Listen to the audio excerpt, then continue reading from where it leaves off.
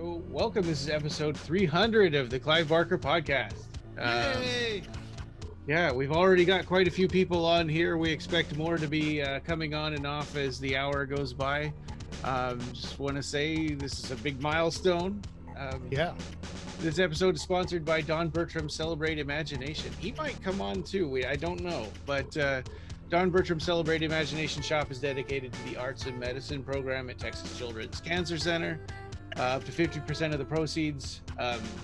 Hey, Simon is here. Hey, Simon. Hi. Simon Bamford, the chatterer. I mean, not the chatterer. I'm sorry, Butterball.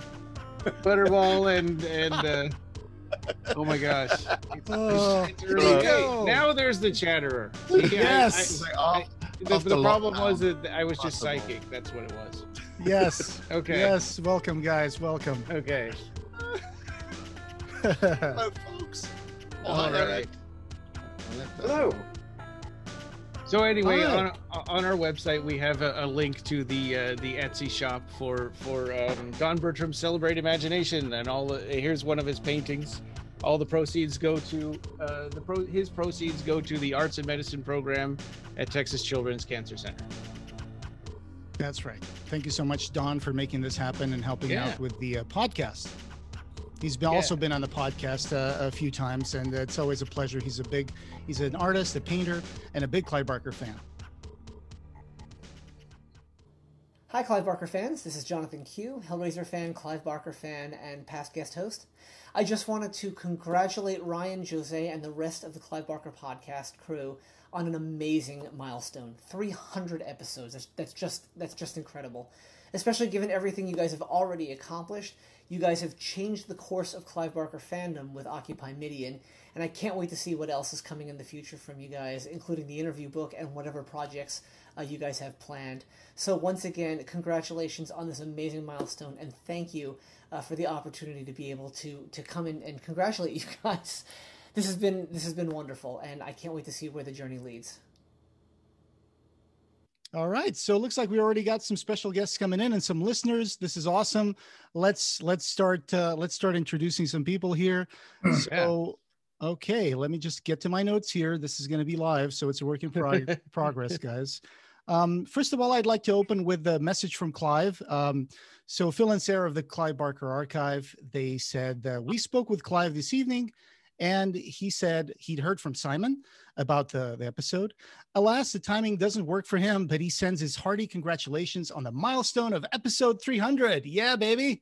Woohoo. And they also sent a canvas from Clive for the to congratulate us. They sent a picture of a painting, and I'm about to get that. So in the meantime, Ryan, if you want to introduce some of our other guests. Yeah. So I'll turn on screen sharing if you want to share that canvas here. Oh yeah, absolutely. Mm-hmm. All right. So yeah. So Gary Smart, I guess you came on here first. Yeah. so we've got another there's another Dark Ditties episode coming out soon, right? Hopefully soon. Yeah. I mean, lockdown has obviously caused some problems, but obviously we're out of lockdown from tomorrow, kind of. So we're back on track now. So yeah, hopefully the next month minimum it's going to be out and ready. Yeah. And we have a clip from that you sent us. Oh, an exclusive clip. Let's look at the trailer. Yeah. Not a trailer. Teaser. Yeah. It's like about a minute. All right, Ryan's setting that up. Okay. Here we go. Got to put in the password. Yeah. Live show, people. Yeah, yeah. All right, so here we go. Oh, it started when I wasn't ready. Okay. Share screen. You get to hear how. Yeah, so the doing this by Zoom sometimes a little complicated. We were testing this out last night. Okay, here we go. Oh shoot, there's no sound, right? Is there? I need to go back and start it again. That's fine. That's fine. Don't worry about it. It's crap. Simon's not in that scene. Don't worry about it. And so this is the 6th episode, right? No, number 5. We've just written episode 6, and Simon's got his script now for number 6. Excellent, excellent. And this scene is pretty intense. There's two actors in this scene. Do you want to say the names of the actors? Yeah, we've got Michael Higgs playing Dr. Brunner, and we've got Corin Silver playing David. Yeah. They're having a very intense conversation here about Crane and what he wants. Tut tut, David. Did you think the end of the world would absolve you? You asked and he answered. Crane is all, and yet he answered a little boy's hate. Gave you your heart's desire. Bullshit. I asked him for nothing. Because he's not real. He's in my head. He's a kid's nightmare. And what happened was my fault. And mine alone. There's no Crane. There's just a fucked up kid. There is just me. You'll give him what you asked for. The boy, the mother, and the father. Did you truly believe that he would relent? Your father does not belong to you. He belongs to my lord. He's my dad. He's cattle. His soul is the sucker of the risen word. He is ours, and you will deliver him to us by your own hand.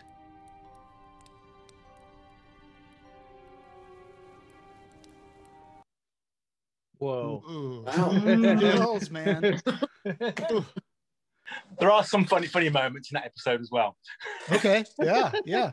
But this is connecting everything together with the Crane, the cult of Crane that we saw in the previous one. And wow, it's amazing that you oops, someone dropped in. Hey, Mike. Oh, wow, your face is all red, Ryan.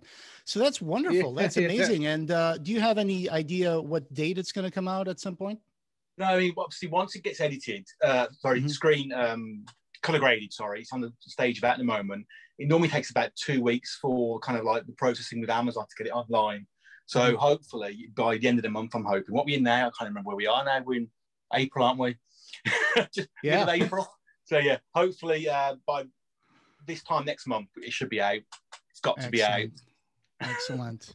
So I do recommend our listeners to go check out the Dark Ditties and the Leviathan documentary, as well as, the cleaning up the town. Is that it? Ghostbusters? Yeah, that's nothing to do with me. No, that's not yours. I'm sorry. It's good, mate. The Fright Night documentary for sure, and the RoboCop one. So Cult Screenings Limited, and we also have joining us today Simon Bamford, who was in episode number 6 and episode 198 and episode 177. Hey Simon, how you doing today? I'm good. It's nice seeing that little clip from the Dark Ditties. Yeah.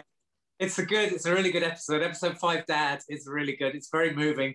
Some of the scenes I couldn't watch. I saw them shooting and I thought, I can't watch this a second time because it's just too upsetting. It's good. It's really good. You're also producing the Dark Ditties now, right?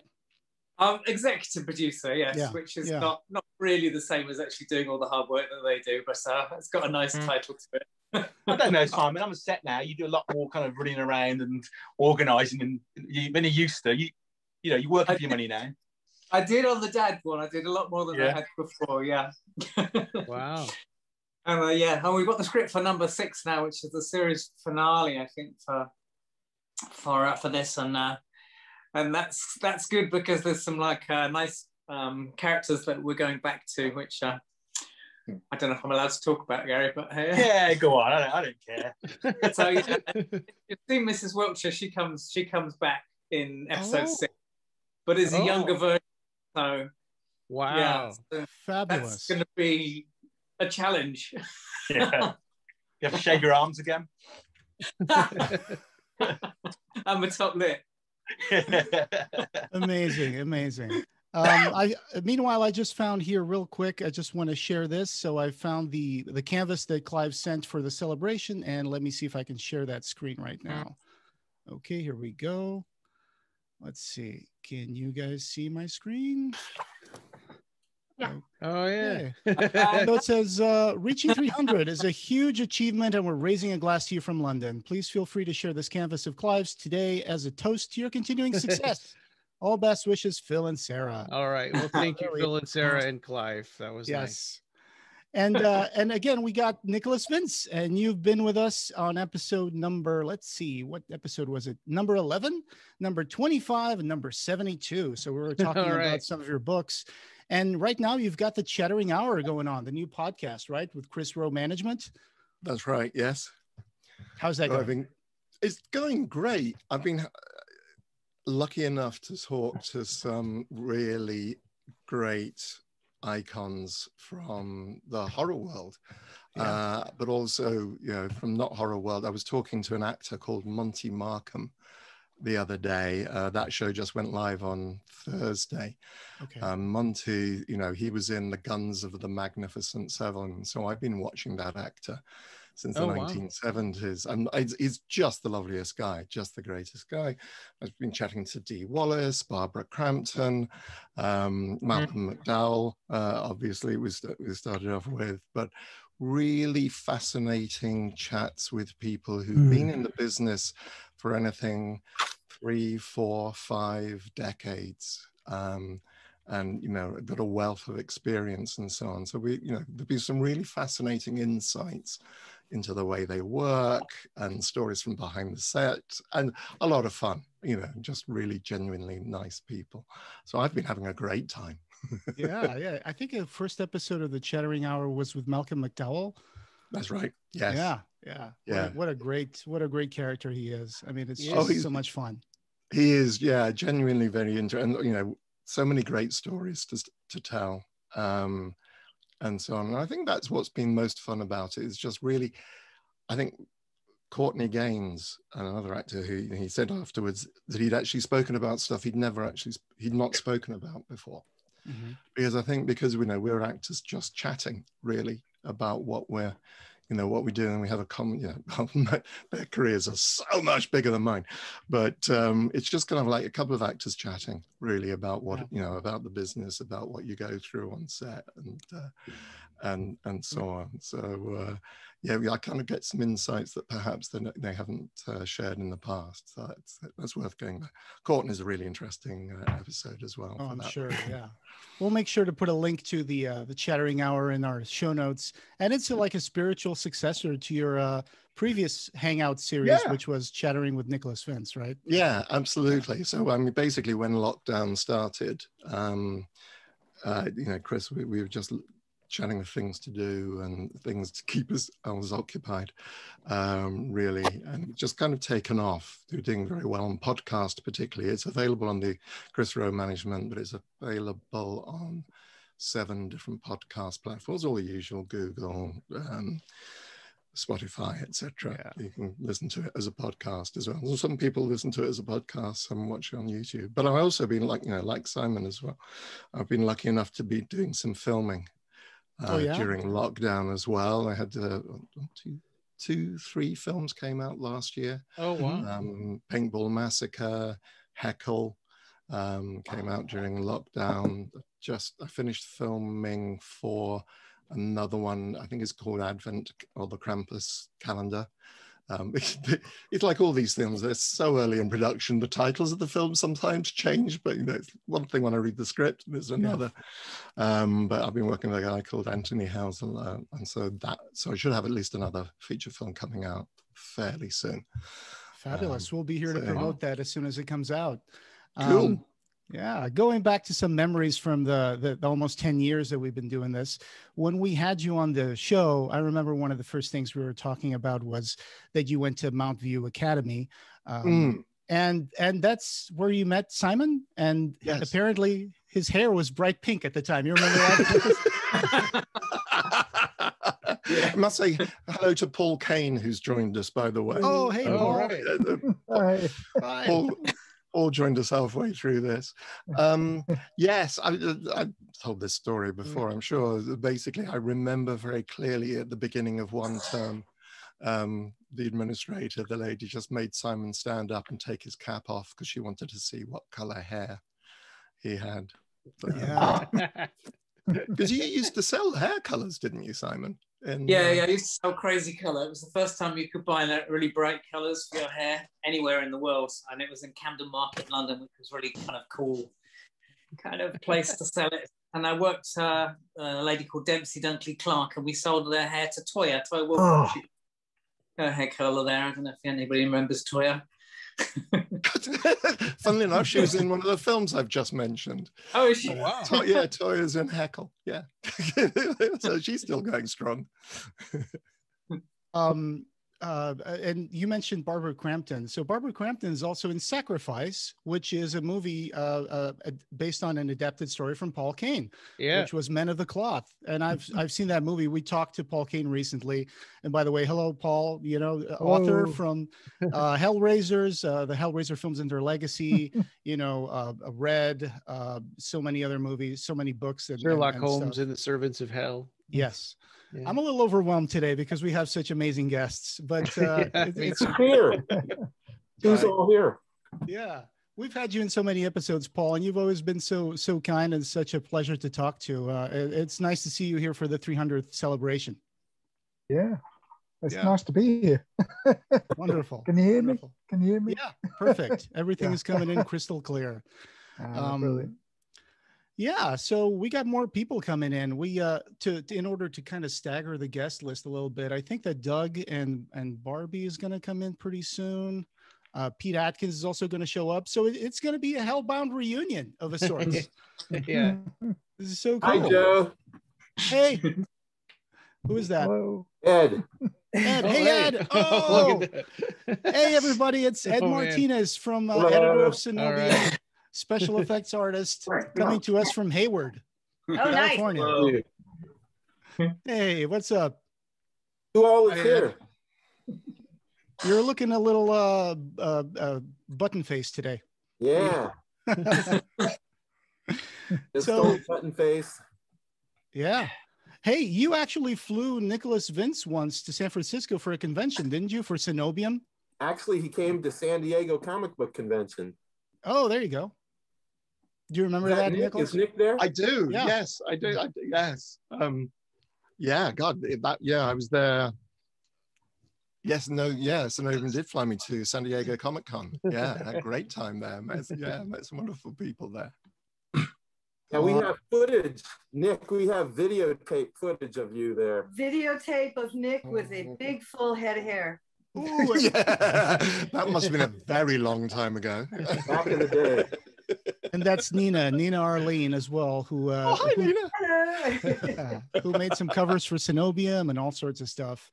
That's amazing.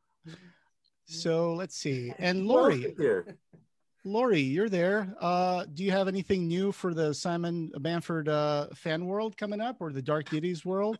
I heard you probably working on some sort of fan page. Well, just kind of in its infancy right now. Yeah. Begging the masters, so to speak. I just realized that Simon's head I can see at the bottom of Laurie's screen. I recognize that hairline, Simon. Oh, yeah. Yeah. And of course, we got Eric Gross from Followers of the Pandorics. Hey, Eric, how you doing today? I'm doing good. Hello. You've made some really amazing boxes and Hellraiser boxes, and I believe that you were working on some boxes we'll call Pandorics for Barbie and someone else, right? Yes, I am. Yeah. Nico. Yeah. How do you make them? Yes. How do you make them? How do I make them? Yes. I'm sorry, a little hard to hear. I transfer the art and make molds. Here, hold on a second. They are cast. Yeah, these are, can you see that? Resin? Yeah, it is. So Ed is actually a blind podcaster, so he can't see it, but I'll explain to him. So he's showing off a box, and the panels are transferred onto a mold, and then he casts them with resin. And he has to be very careful because he has to make sure all the corners of the panels fit, and that's really hard work, isn't it, Eric? Yeah. Yeah. So what do you make your master casting, your mother mold? Where? No. How? Do you clay? Silicone wood? rubber. What is your master? Silicone rubber. Silicone rubber is this master mold? No, silicone's your mold. What's Right. your master? Your pattern? Your sculpture. The 2D art is transferred onto another. It's almost like photo etching, but it's more like a rubber plate instead of a metal plate. Oh, you mean like rubber stamp technology? Kind of like that. Okay, Yeah, so it's reverse. And then you make a silicone mold off the rubber and it creates the negative. Right, because I've tried doing 3D casting and it's 3D work and it just doesn't hold the detail. You mean 3D printing? Yeah. I mean, you couldn't get good enough resolution. You couldn't get good enough resolution with 3D printing. I can't do this with 3D. Yeah, Oh, wow. Yeah. that looks amazing. Which design is that, Eric? What's it called? Does it have a name? Yeah, it's I think it's the Paleogenesis. Oh, okay. Yeah. I don't know. There's so many of them. I lost track of the names. I get confused all the time. Yeah. This one's actually a nod to Lovecraft. Okay. Because, I love Lovecraft. This one, I don't know if you could see it because like right up, right there. I can those make little it out. things. Mm-hmm. Those are squid heads, actually, like a Cthulhu. I hint. Gotcha. Cool. Repeating design is squid. So there's a nod. That's the name of my cat.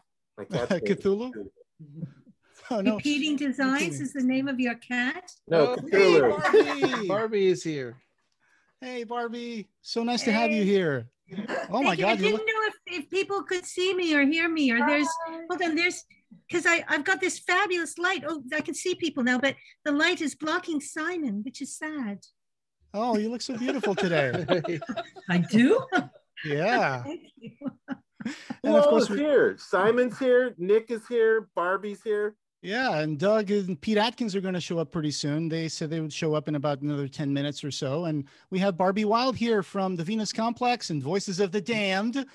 You've been in our episode 26 and 104. So it's been a while since we've had you on the show, but it's great to have you here today. Thank you so much for joining us for the 300th Thank you for celebration. inviting me. Yeah, we're going to have a Hellbound reunion, you know, unintentionally. That's amazing. Yay, Barbie. Yeah. And you've had an audiobook come out read by Doug Bradley. He did. I have. He did a magnificent job. And it's called, it's the audiobook of my diary of the serial killer novel, The Venus Complex. Mm-hmm. And he did a fab job. It was so much fun working with Doug again. We were, you know, because he asked me for direction and all this sort of stuff. And we had wonderful moments of, how are you going to pronounce quesadillas? Right. It's tricky. It's like, well, he said, it's got to be quesadillas. And I said, well, you know, my husband's, you know, he's Norwegian, but the family part of it is Mexican. And that's how they pronounce it in Mexico. And he said, yeah, but you know, if you're living in Syracuse, New York, you're not going to pronounce it the correct Spanish way. So, but no, it's wonderful. I mean, it was also wonderful, again, working with Simon and Nick and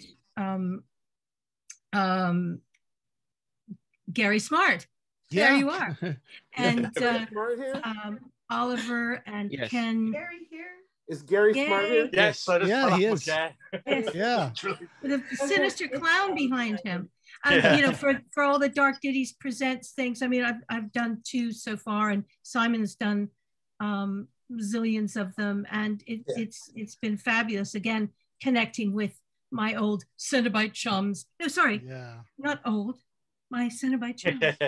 Yes. Well, I tell you, I really love audiobooks because I'm blind now, and so the world of audio is my world now. Oh. Yeah, that's Ed Martinez from Cenobium Magazine. I don't know if you were ever interviewed for Cenobium Magazine. It was a publication, a fan publication of Hellraiser. No, unfortunately, we weren't able to get her. Yeah. Well, you know, here's your opportunity to ask her a question or so, because that's a great opportunity now. But Cenobium ran for how many issues, Ed? It was 20? At least 15, but we had some other half and quarter issues and stuff. So like maybe 18. 18. Yeah, and you would like drive over to all the conventions and you would interview all these people like Clive and Doug and Pete. It was an amazing magazine. It's really hard to find now, but you know, maybe there'll be some. Maybe we'll bring it back. Yeah, maybe we'll bring it back. Bring it back, and then I'll send you a review copy of the audiobook. We'll do that anyway if you want. I've corresponded with you about how, you know, you did that one short story about the eyes and the blind, you know, the girl in the oh, I remember. Yes. Yeah, I love that story. K. Yeah, Patient K. That was a great story. Yeah, her brother poked her eye out with BB gun, I think, because this was I think I mentioned this. Yeah, my mother would always say assaulted in the dentist in the eye doctor office. Yeah, Patient K is really disgusting, but I'm glad you liked it. Yeah, I just suddenly realized. I really enjoyed it. Go ahead. Sorry to interrupt, but Cenobian story is eye doctor. Yeah, Nico. Somewhere I have got a Cenobium T-shirt. I swear I've still got my Ceno bunny. Oh, I've got one on right. T-shirt. He's got one on right now. You've got a Cenobium T-shirt, but there's definitely a Ceno bunny T-shirt where basically all the Cenobites from the first film done as bunnies. Yeah. Pink I bunnies. love that.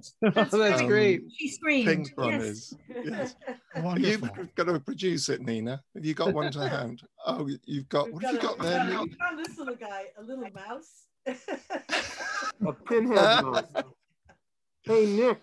You think it was you guys were poor bastards with your on set wearing a Chatterer mask?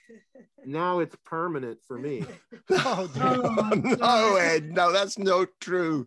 I think you should take it off so we can see your beautiful face. Oh, that's so sad. I'm very sad to hear this. But of course, we did discuss it before. Listen, I just want to point out to people that can you hear me? I get confused by the thing. Absolutely. That I have no brain left. So it's if I sort of forget who you are or whatever, it's you know, I know who that was. That was Simon. Very briefly. I mean, it's great that all the names are there. No, How is seriously though, I can. Sorry. How is the home? Are they looking after you? They're bringing you 3 meals a day? Yes, darling. The home for the terminally bewildered. They're taking good care of me. The home for monsters. That's what we need to start so that it's ready for us. Oh, that's a great film. Actually, though, the thing that I can remember, and it's really creepy for my hubby, is we're watching an old episode from the 60s of Hawaii Five-0. And I go, whoa, look, there's William Shatner, man. And he's like going, how do you know the names of these obscure B-movie actors? It just doesn't understand. Book 'em, Dano. Oh, I love it. It's so comforting. And every night we watch it before we go to bed, and I just marvel at Jack Lord's hair. Oh, yeah. And his hair. beautiful bouffant hair, which doesn't really move with all the tropical winds in Hawaii. But he the was palm almost trees Captain Kirk. They almost cast him as Captain Kirk. I know. He didn't like the outfit, though. He said, oh, I'm not wearing those outfits. No, I'm a bit of a Jack Lord and a Star Trek nut, actually. Oh, I love Star Trek. It's some of my favorite shows. So Barbie, you were saying, we were talking about the other day, I posted something about when I was in Paris, I was reading the Venus Complex. Yeah. And I was reading the Venus Complex on the train, and it was quite an experience. Didn't you live in Paris at one point? No, sadly. Okay. I've never lived in Paris. We sort of bounce around. Well, we haven't done that much lately. But, you know, I've always, I moved to Europe. It was London. And that's where I sort of consider my home. But these are such a strange times at the moment. Oh, yeah. So, no, Paris is a dream, but actually, you know, on TV, we get YouTube on the TV. And my husband's kids, well, one of them lives in Nice. And so there's actually a live cam of the Nice promenade. Oh, that's so wonderful. if we really want to depress ourselves, because it's his dream to move there one day, we just, what's happening in Nice now? Bink. Oh, it's beautiful. Fuck. Yeah, yeah. I'm stuck in Ohio and Ryan is in Alaska. So right now we're both kind of like screwed. You're in Ohio? Oh I gosh, am in I thought Ohio you were in now. Arizona. I was until January of last year. And then we moved over here because my wife got a job at the Air Force Base as a scientist, as a senior scientist. Wow, she is a physicist. And we ended up moving here, and I was a little miserable at the beginning because Ohio is no Arizona, but now the springtime is such a beautiful place over here, and quiet. Birds and squirrels every day. We still have 4 feet of snow. Oh my God, Ryan! Oh, that's ugly. Ooh. Well, I did want to. I have to say that I've only been. I think I haven't. Shut up. Oh, wait, my phone is driving me nuts. Sorry. Oh, it's reminding me about the podcast. Oh, all right. There you go.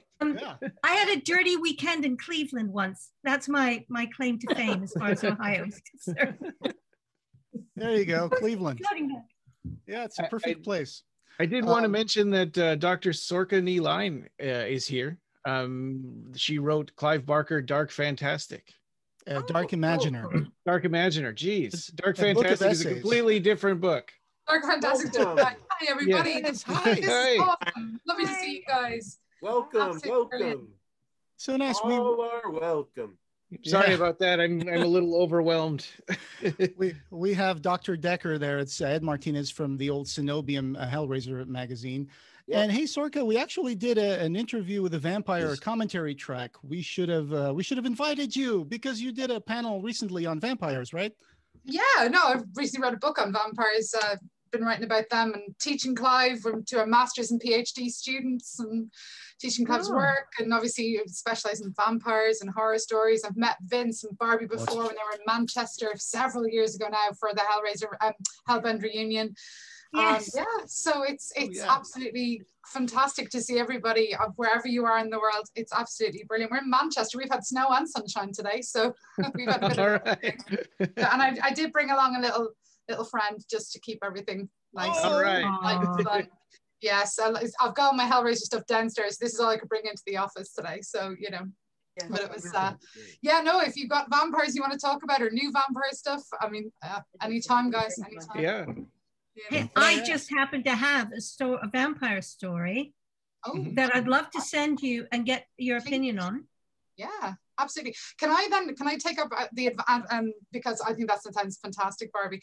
Can I ask a favor of you all, fabulous, wonderful, very knowledgeable, brilliant people? I'm currently in a huge project on the 1980s. I'm running a scholarly book, and I, as people who have obviously been practitioners in that period, writers in that period, creators in that period, can I follow up with you at some point for interviews and insights? I think that would only make it a richer, more brilliant thing, and you would have my eternal thanks. And you'll be doing scholars of the world a huge favor because, you know, academia is a little behind. So it's good to kind of bring them up to date with a vengeance. So if you're willing, I would really appreciate it. Anything to help twist young minds. Absolutely, that's it. Absolutely. The Clive Barker podcast, connecting people. Yeah. That's brilliant. 300th episode celebration. Yes. Congratulations, you guys. Thank you so much. 10 years. Yeah. 10 years. Yeah. And Sorcha, I'm going to tell you to run that again as soon as we have also Doug Bradley and Peter Atkins on the episode. They're about to join sometime around now. But that's amazing. So and Gary, you're in good company back there. Gary Smart from Dark Ditties and Leviathan documentary. You've been doing Gary Smart, yay! Yeah. Someone's happy. Yeah, I've been telling Ed about your busts that you've been developing through the pandemic year, and you've been doing some really amazing stuff. You started with a Channard, Dr. Channard bust from Hellbound, and then it's like that was a complete side of you I had no idea. So how did that got started? Now, have you been sculpting for years, or was this something you decided to just pick up?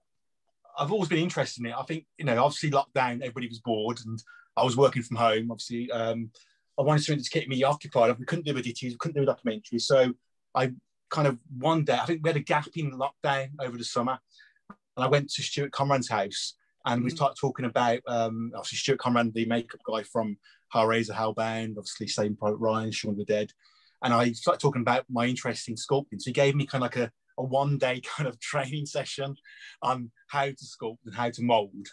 And I went home and I did Channard, and I took it back to him, and he helped me mold it. And then it kind of grew from there. It's a nice hobby, really. Keeps your mind active.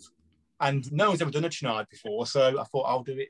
Obviously, I love Ken as well, so it was kind of perfect kind of mix for me. That's brilliant. Do you have any there to show off? No, I've got it. I'm really careful.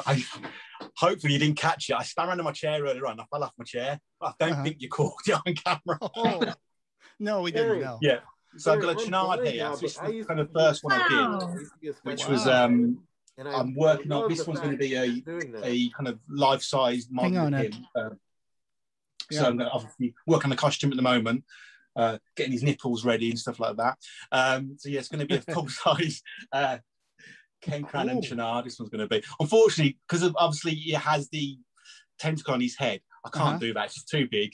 It's going to. I'd have to take half the house out. So it's just this for now. But I've got a few of us in the other room, which obviously is the Frank Warhammer. That's amazing. The detail is incredible. I'm really happy with it. Yeah. But I got a cheat off Jeff Portas, because in the movie you never see the back of Channard's head, and when you get the action figures and models, it's always literally the wires go straight round, as in kind of perfect round.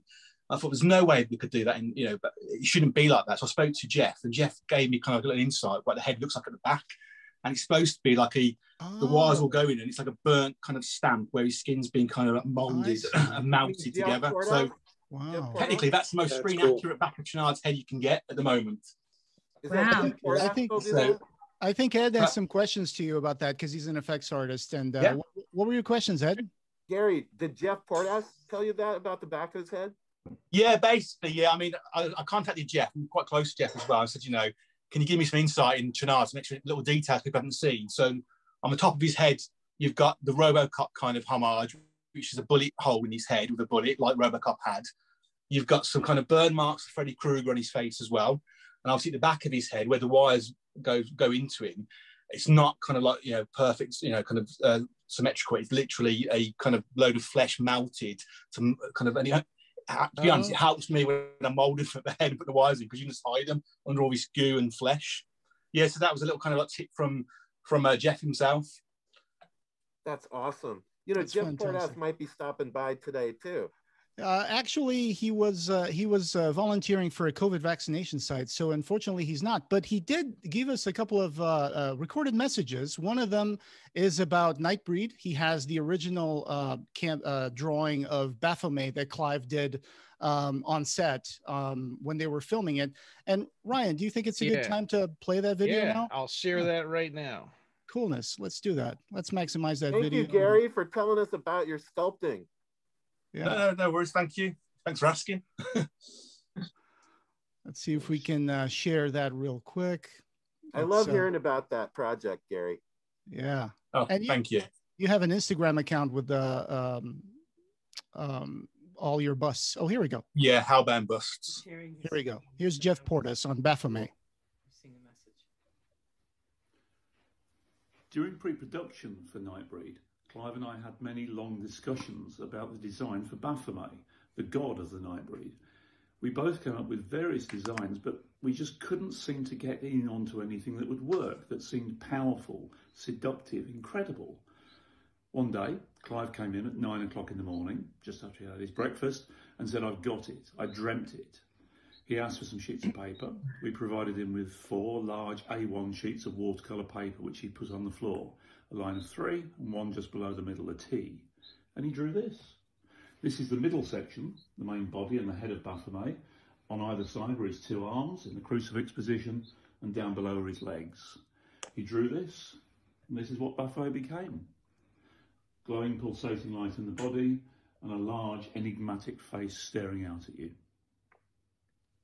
Wow. Awesome. It was very serious, wasn't it? Awesome. Isn't that That's lovely? So beautiful. That is amazing. That was an awesome bit of recording there. Yeah, that was just really nice. An amazing clip.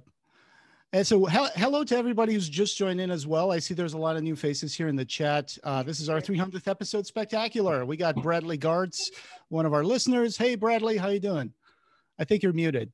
Yep. We have Mike Lloyd as well. Hi, Mike. We have Marcus, our team member, Marcus. Also, hey, Marcus. Hey, Marcus. Hey. Pleasure to be here. Thanks for having me. Yeah, you're a big Clive Barker 300th. collector. Yeah. Happy 300th, yes. Hi, Pete. Hey, Barbie. Oh, Hi, Pete is here. The man is here. Hi, Pete. Good. How you doing? Hi, great. The Lovely to barbed see wire everybody. I haven't Cenobite. registered who's here yet. My God, everybody's here. Yeah. There's a little blue. Oh There's my a little gosh. blue arrowy button, and you can click along because there are how many people? 25 people here now. Wow. Good God. That's definitely the most people we've ever had on the podcast. And here's Doug. Including Doug's just Dr. connecting Decker. to Oh audio. my gosh. Oh, there he is. If there was two of me, there'd be a double decker. Hi, Doug. How you doing today? It's so nice to have you on the show. Good afternoon. It's nice to be here. Good Lord, look at all these people. Yeah. Hello. Mr. Atkins, good afternoon. Mr. Bamford, good afternoon. Wilde, good afternoon. Wow. This is wild, guys. From all the people today, I think Doug is the only one who has not been on the podcast as a guest. Why the but, fuck not? Hi, we want answers. Exactly. Why the fuck not? Yeah, I mean, we're gonna correct that awful mistake pretty soon, hopefully. Yeah. And it's great to have you here. I can make myself available for you. Who's that smoking a pen or a cigar down there? Yes, we have Nicholas Vince, we have Simon Bamford, Ed Martinez from Cenobium, who has interviewed you several times in the past. Of course, Ryan. We have. I bumped cigarettes off of you. Oh, did you? Okay. Were there Marlboro? No, he was smoking Dunhill. There you go, Dunhills.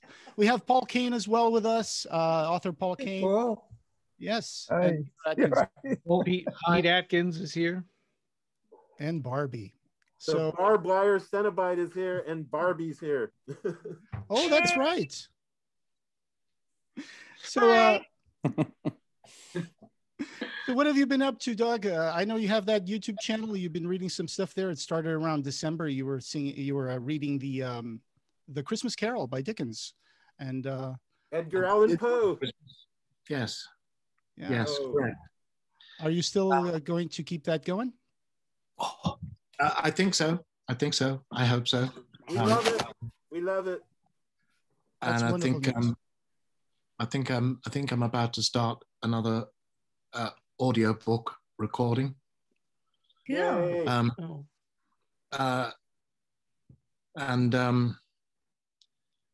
Is Paul? Are we happening? Do you know anything? I don't know. No, I don't. Oh, what a tease. There was going to be an announcement. Say nothing. Close. We have an exclusive. I don't know. Breaking news from the reef. So all of that, and I don't know. You know, that's about it. Just trucking along. Breaking news from the reef. Yeah. We saw a logo for Hellware, right? Is that something that you're able to tell us about? I'll wait till it's happening. Okay. Gotcha. That's fair. So right now, with the pandemic, all these conventions have been, postponed indefinitely. And do you have any recent scheduled appearances in any sort of convention, Doug? No, I haven't done the last convention I did was Mad Monster Party in Charlotte, February last year. Wow. They are starting up again, and I am booked for one at the end of May. Dave Hagen at Monster Mania is doing an outdoor show in yeah, we heard about that. Oaks, Pennsylvania, which is just west of Philadelphia. I'm to be honest, still slightly ambivalent about it.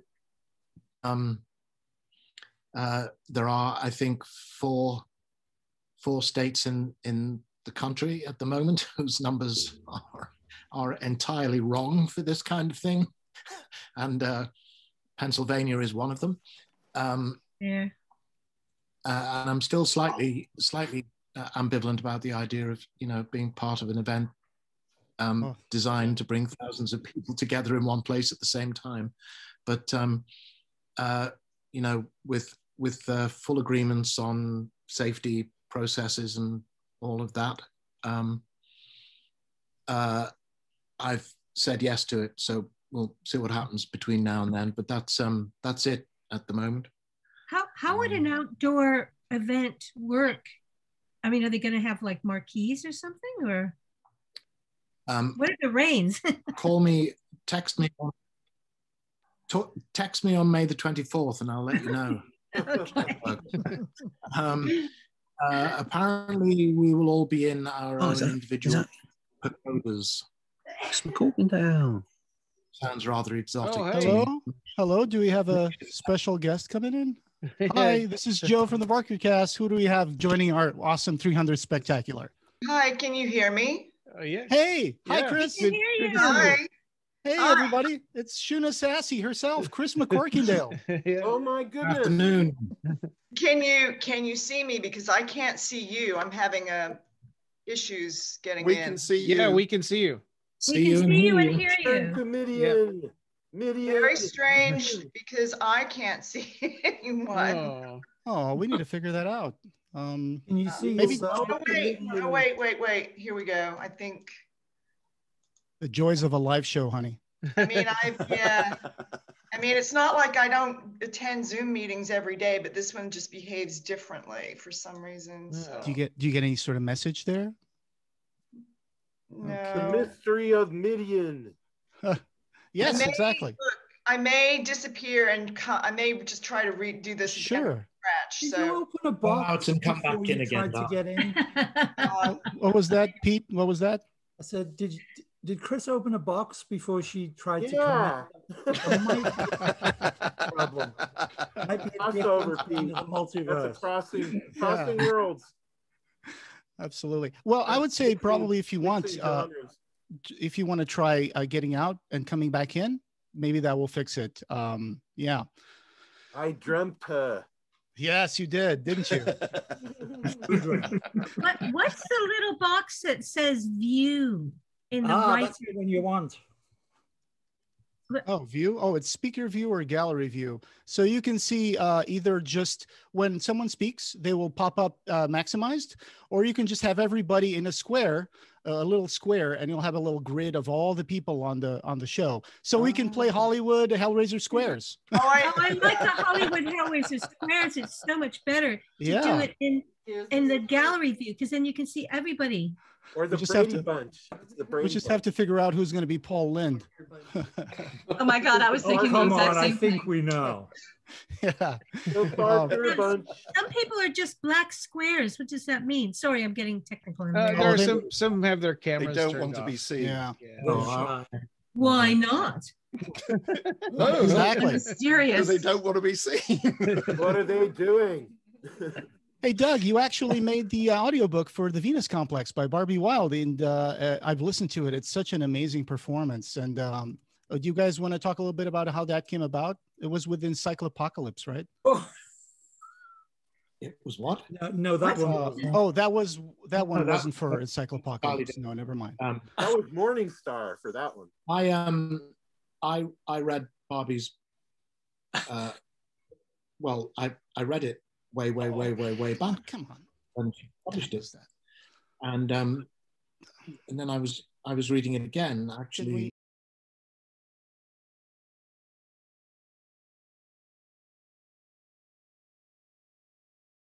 You signed in.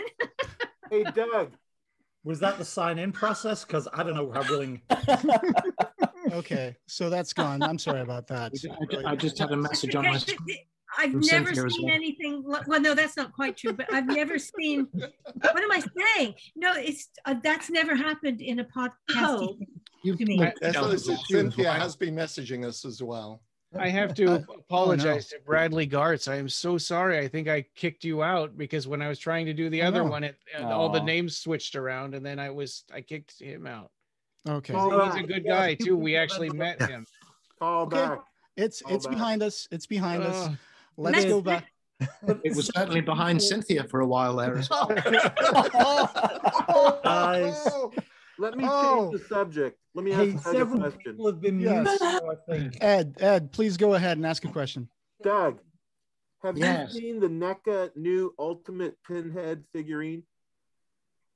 I'm not sure. Okay, it's got legs. You know how under Does the skirt that he never had legs? Legs. No, that's Oh. quite wrong. It's got It's two very heads. wrong. It's got like 4 sets of hands, and it's got legs under the skirt. It's a new Ultimate Pinhead from NECA. I just thought you didn't know about it. Maybe I'd tell you about it. No, I think I may have been faintly aware of it. I don't really recall these things. No, Pinhead does not have legs. We all know that. He just floats and glides. Exactly. Listen, can I just be really horrible and self-serving and get back to Doug's Yes. wonderful Yes. story about Audiobook. So, well, I'll just finish where I was up to before Cynthia. We're so rudely diverted. interrupted. Until she finishes. I was actually rereading it and aloud to Steph, which I frequently do while she's painting, and discussed how easily it came off the page. And so then we were at one of those conventions in the before times, and Barbie was at the next table to me, and at some point I sidled over to her and I said, "You know that there dirty book what you wrote? Don't you think it ought to be an audio book, my dear?" And she said, "What a lovely idea." Over to you, Barbie. yes, and then I think it was Steph said, "Oh, Doug was reading it to me," and I said, "That's something I'd love to hear." And then we discussed it because he does have the most gorgeous vocal tones, and so we discussed it and went into it. Talked to my publisher. She said, "Sure, let's do it." Comet Press, now called Red Room Press, and over a course of a few months, Doug recorded it in his studio. What were you going to call it? That you had to unplug the freezer or something when you? Oh, well, yes, I do. I have to unplug the fridge when I start recording down in the basement because it gets a bit noisy, and it's a good place for recording. The acoustics are pretty good, but it certainly is not soundproof. So I said to Barbie, if I started a production company for all this malarkey, I'd call it Unplug the Fridge Productions. But it doesn't exist. That's wonderful. That's great. Yeah. And anyway, like I was talking about before, how delightful it was working with you again, and how we had, a little sort of discussions about pronunciation, and you said quesadillas, and I said what did you quesadillas or quesadillas or something. And I remember kielbasa being an issue. Yes, I think that's certainly pronounced differently in Pittsburgh. Kielbasa. Because Steph, who's partly of Serbian descent, big Serbian, Polish, Hungarian populations in Pittsburgh, so very familiar with kielbasa, but they pronounce it differently, evidently, from your neck of upstate New York, where the book was set. New York, yeah, exactly. No, but it was enormous fun, and we used to just sit and listen to these segments coming in, these chapters or entries, and it was just, it really made the book come alive in a brilliant way. And we changed it. We changed it slightly too from the book, because I did say to Bobby, that there is an issue in that. Oh, Jesus Christ! Forgive me, Barbie. I've forgotten the guy's name. Michael Fhlainn.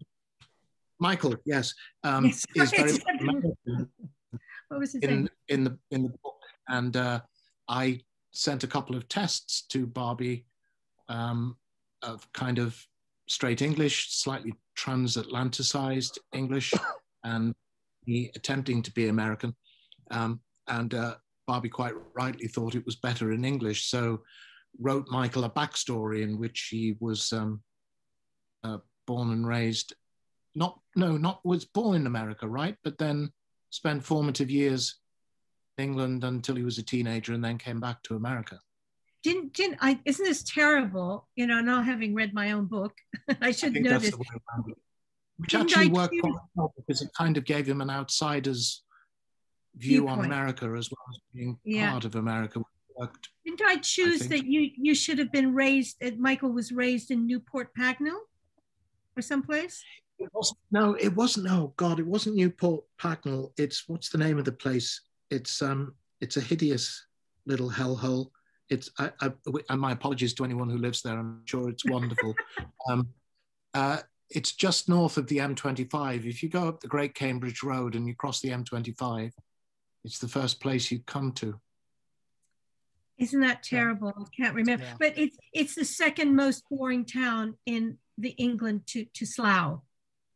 I had the worst night of my life in Slough. I won't go into it. It was hideous. No, it wasn't. It wasn't that bad. It was it's not fit for humans now. Sorry? John Betcher.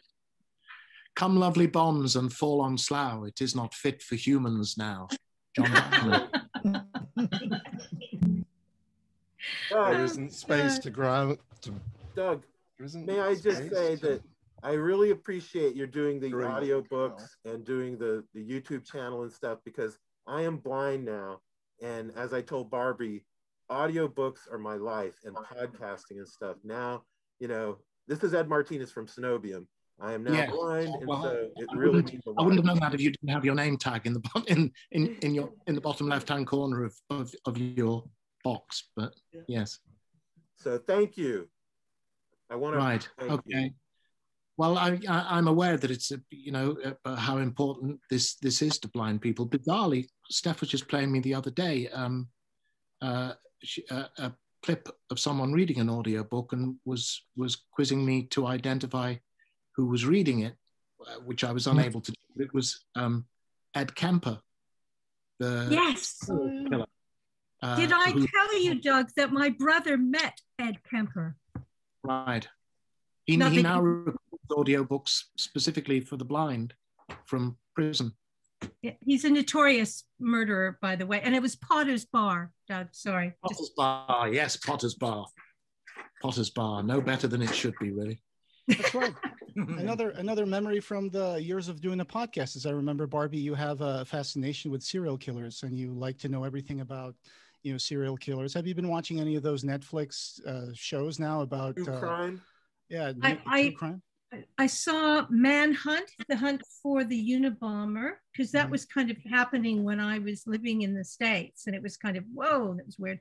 And I also saw Manhunter, which is based on the book, which I think I read as well. I've only seen one series of that, though, which was excellent.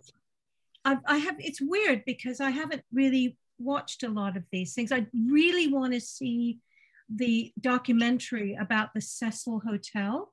Mm-hmm. I've seen that. Yeah, it's really interesting. Yeah, the death of that girl who checked in and then unfortunately was found on the water tank of the hotel several weeks later. Yeah, that was terrible. But the interesting thing, well, not the interesting thing, but Ed Ramirez, who is the Night Stalker murderer. I haven't seen that one, but he actually stayed there, and he used to just take his bloodstained clothes off, throw them in, and then just walk up the stairs in his underpants, still covered with blood. And people would meet him and not say anything. It was that bad a hotel. Yeah. And we were talking about audiobooks, and of course, some of our guests here are authors like Paul Kane and Nicholas Vince. Nicholas, are you working on any sort of stories right now? Because we've had Nick. What's that, Ed?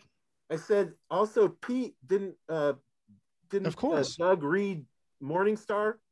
Yeah. I just listened to that a couple of months ago. Yeah, that was amazing. I was asking Nick. Let's. Oh wait, Nick's gone. Nick just left a minute ago. Here? If you look in the comments, he just left. Okay, all right, that's fine. He's got a great podcast too. No, that was great. He said, "Hi everyone, this has been fun." By the porn? I don't think so. I think he was looking. I wish I could catch up, but have another meeting to go to. Stay safe and well, so he doesn't get to plug his books. Yeah, yeah. Well, yeah, I was going to ask him about Other People's Darkness and what monsters do. But are you working on any new stories, Barbie, right now? He'll have to come on the podcast. Yeah. I am. I'm working on 2 different projects, but one I can't really talk about. But it's going to be very different than anything I've done before. But it's sort of based on something I've written. And I've been asked to write another story, which is it's called based on Dante's Inferno. Oh. And yeah, and I've been given Lust, which you think, because I've done a lot of my stories just turn into erotica, but I don't set out to do that. So I've actually found this one really fucking difficult. Oh no, it's got to be about lust. And then I thought, well, I've got this sort of fragment of the story about a time-traveling dominatrix who goes back to visit Jack the Ripper. And that might work. Excellent. That is pretty cool. Chris McCorkindale, unfortunately, is having some issues using your browser. Can you hear us? Can you see us? I can hear you. I just can't see you, and I can't see myself. Well, it's like a regular podcast for you. We can see you perfectly. We can see you perfectly. You know what? You have to hit this is something I've learned because I'm not very good at Zoom. You have to hit connect with video as you come into the meeting. I did that. Yeah. I did that first thing.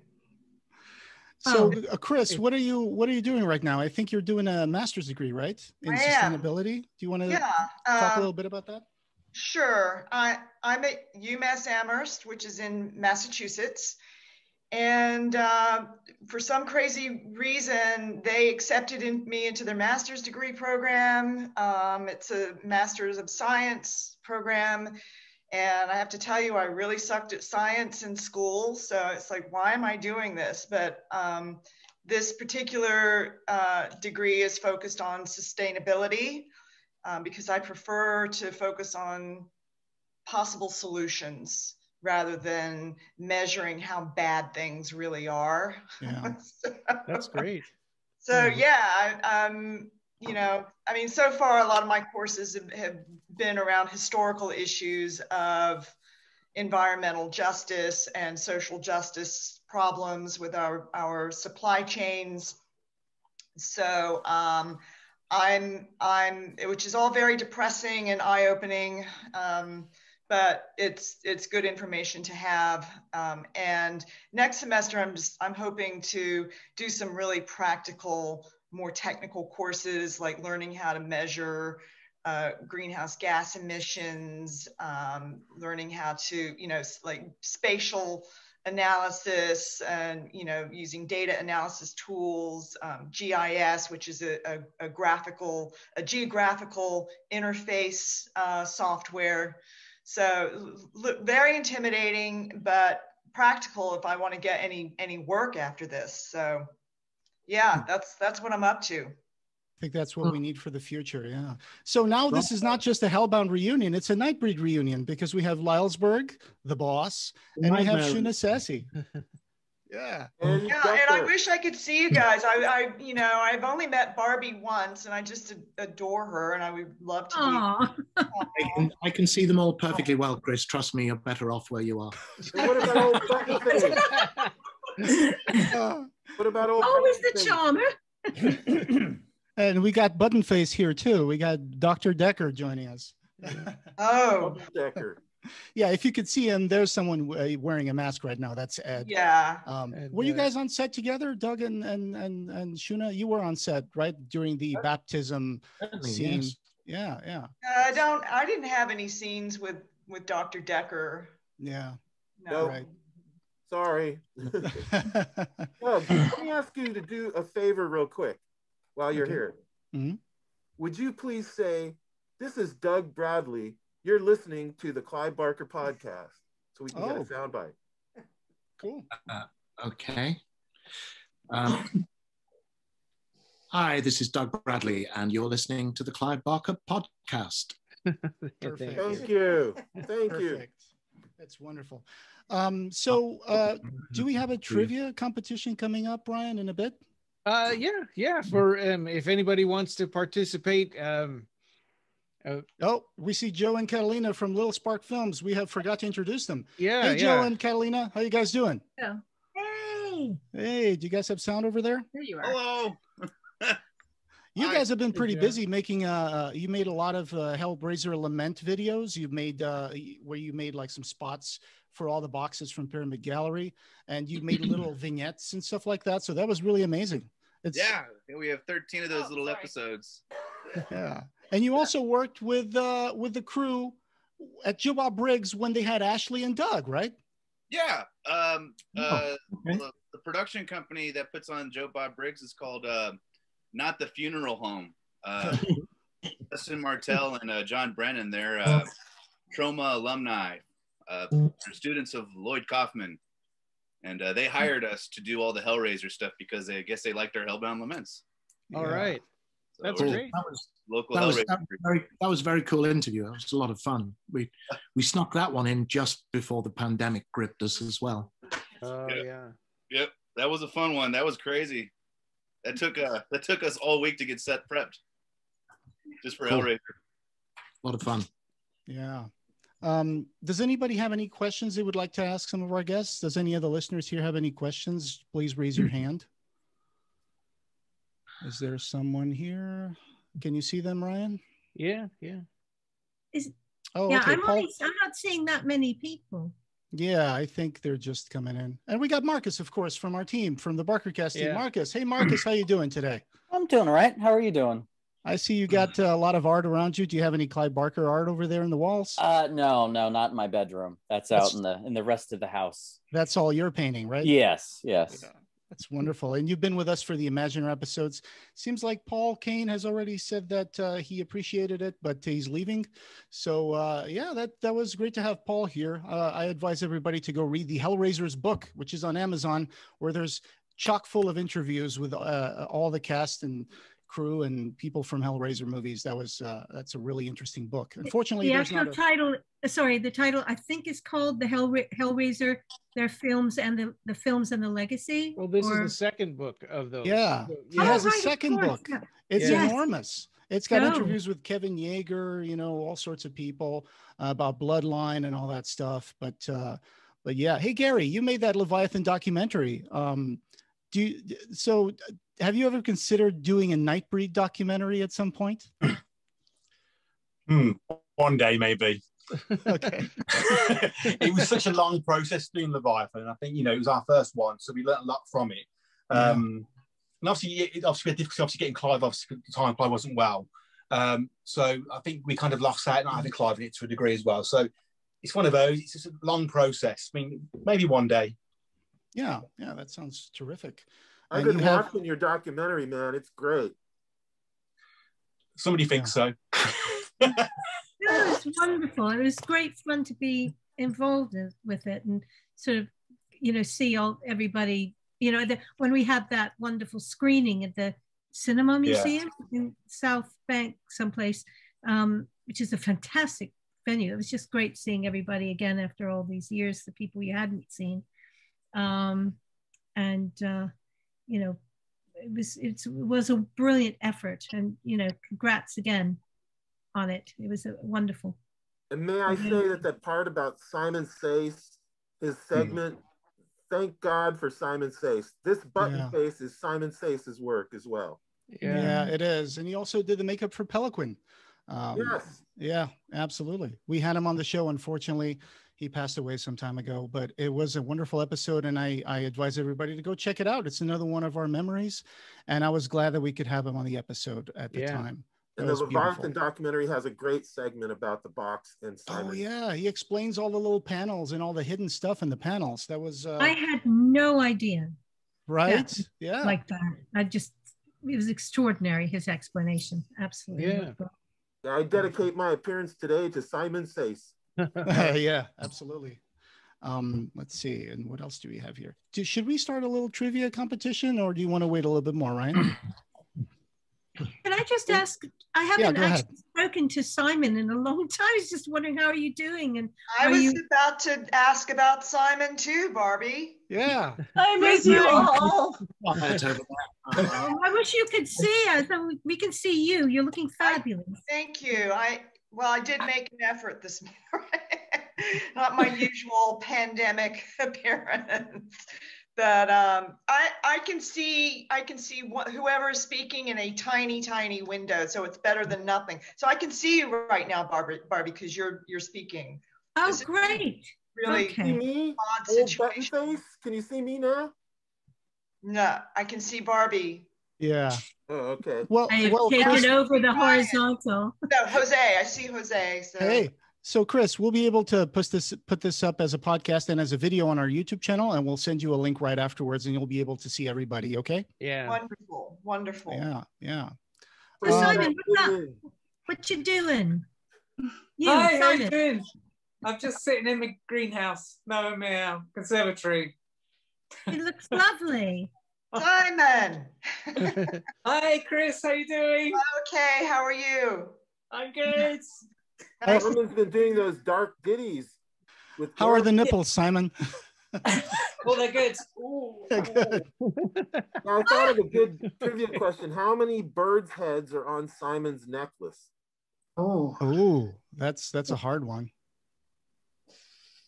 Oh, are you asking me? 3, 4, 5, 6, 7, 8, 10. 10? There you go. That's right. 10. That's cool. I don't know. Don't know if that's right. I'm guessing. They were about that big. I wanted to find out how many dreadlocks Pelican had. It's lost to the ages now. You know, you get them if you get a little model of Pelican. I think there's plenty of garage kits about that I think people have taken creative liberty with, artistic liberties. But I have one. It's got 7 dreadlocks. There you go. That's probably it. You know. So let's see. Ryan, do you have any questions? No. I guess what we do need is for anybody that wants to be in the trivia contest for this second hour here, let us know so that we can set this thing up. Yeah, talk in the chat and let us know if you want to be part of that for our listeners. And we have for first prize, we have an Imaginer book.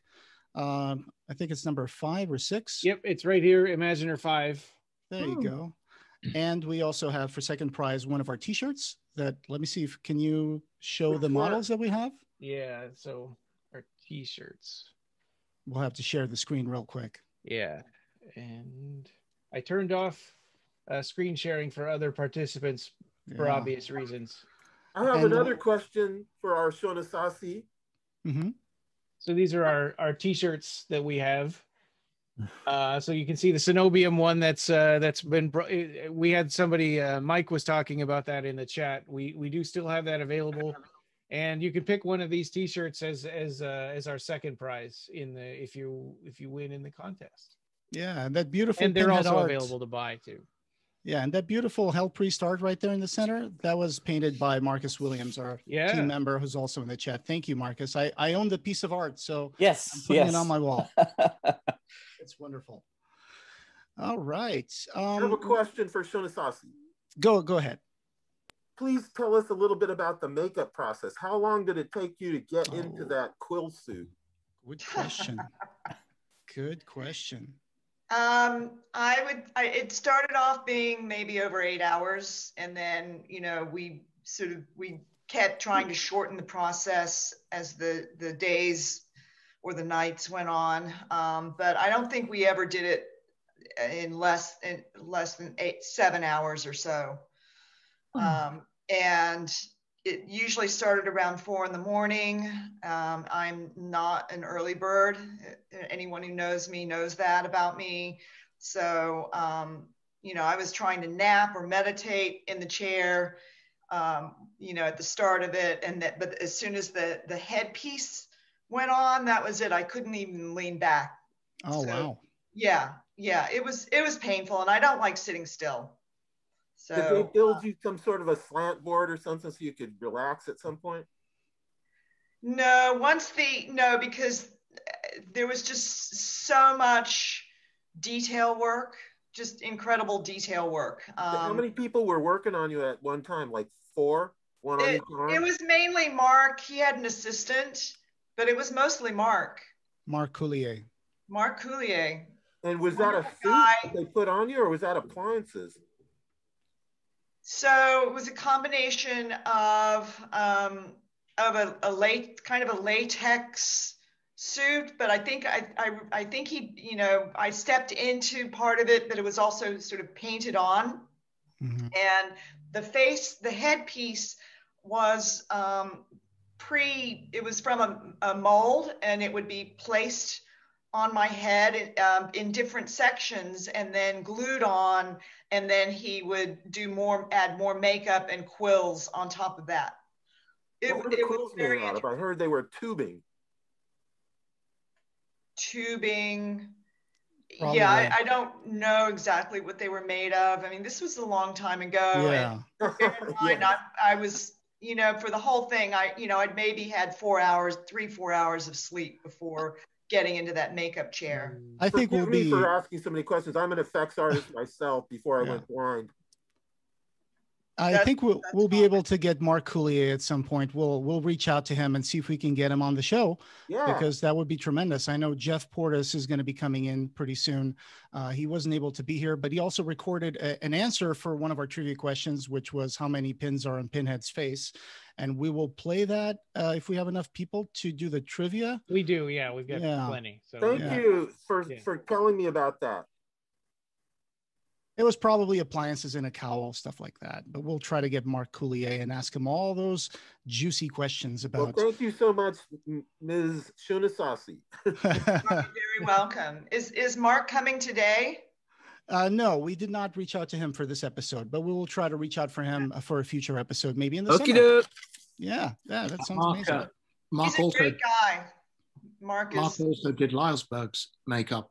It was one of which I think is an absolutely wonderful makeup. He's brilliant. I mean, it was, you can imagine. I mean,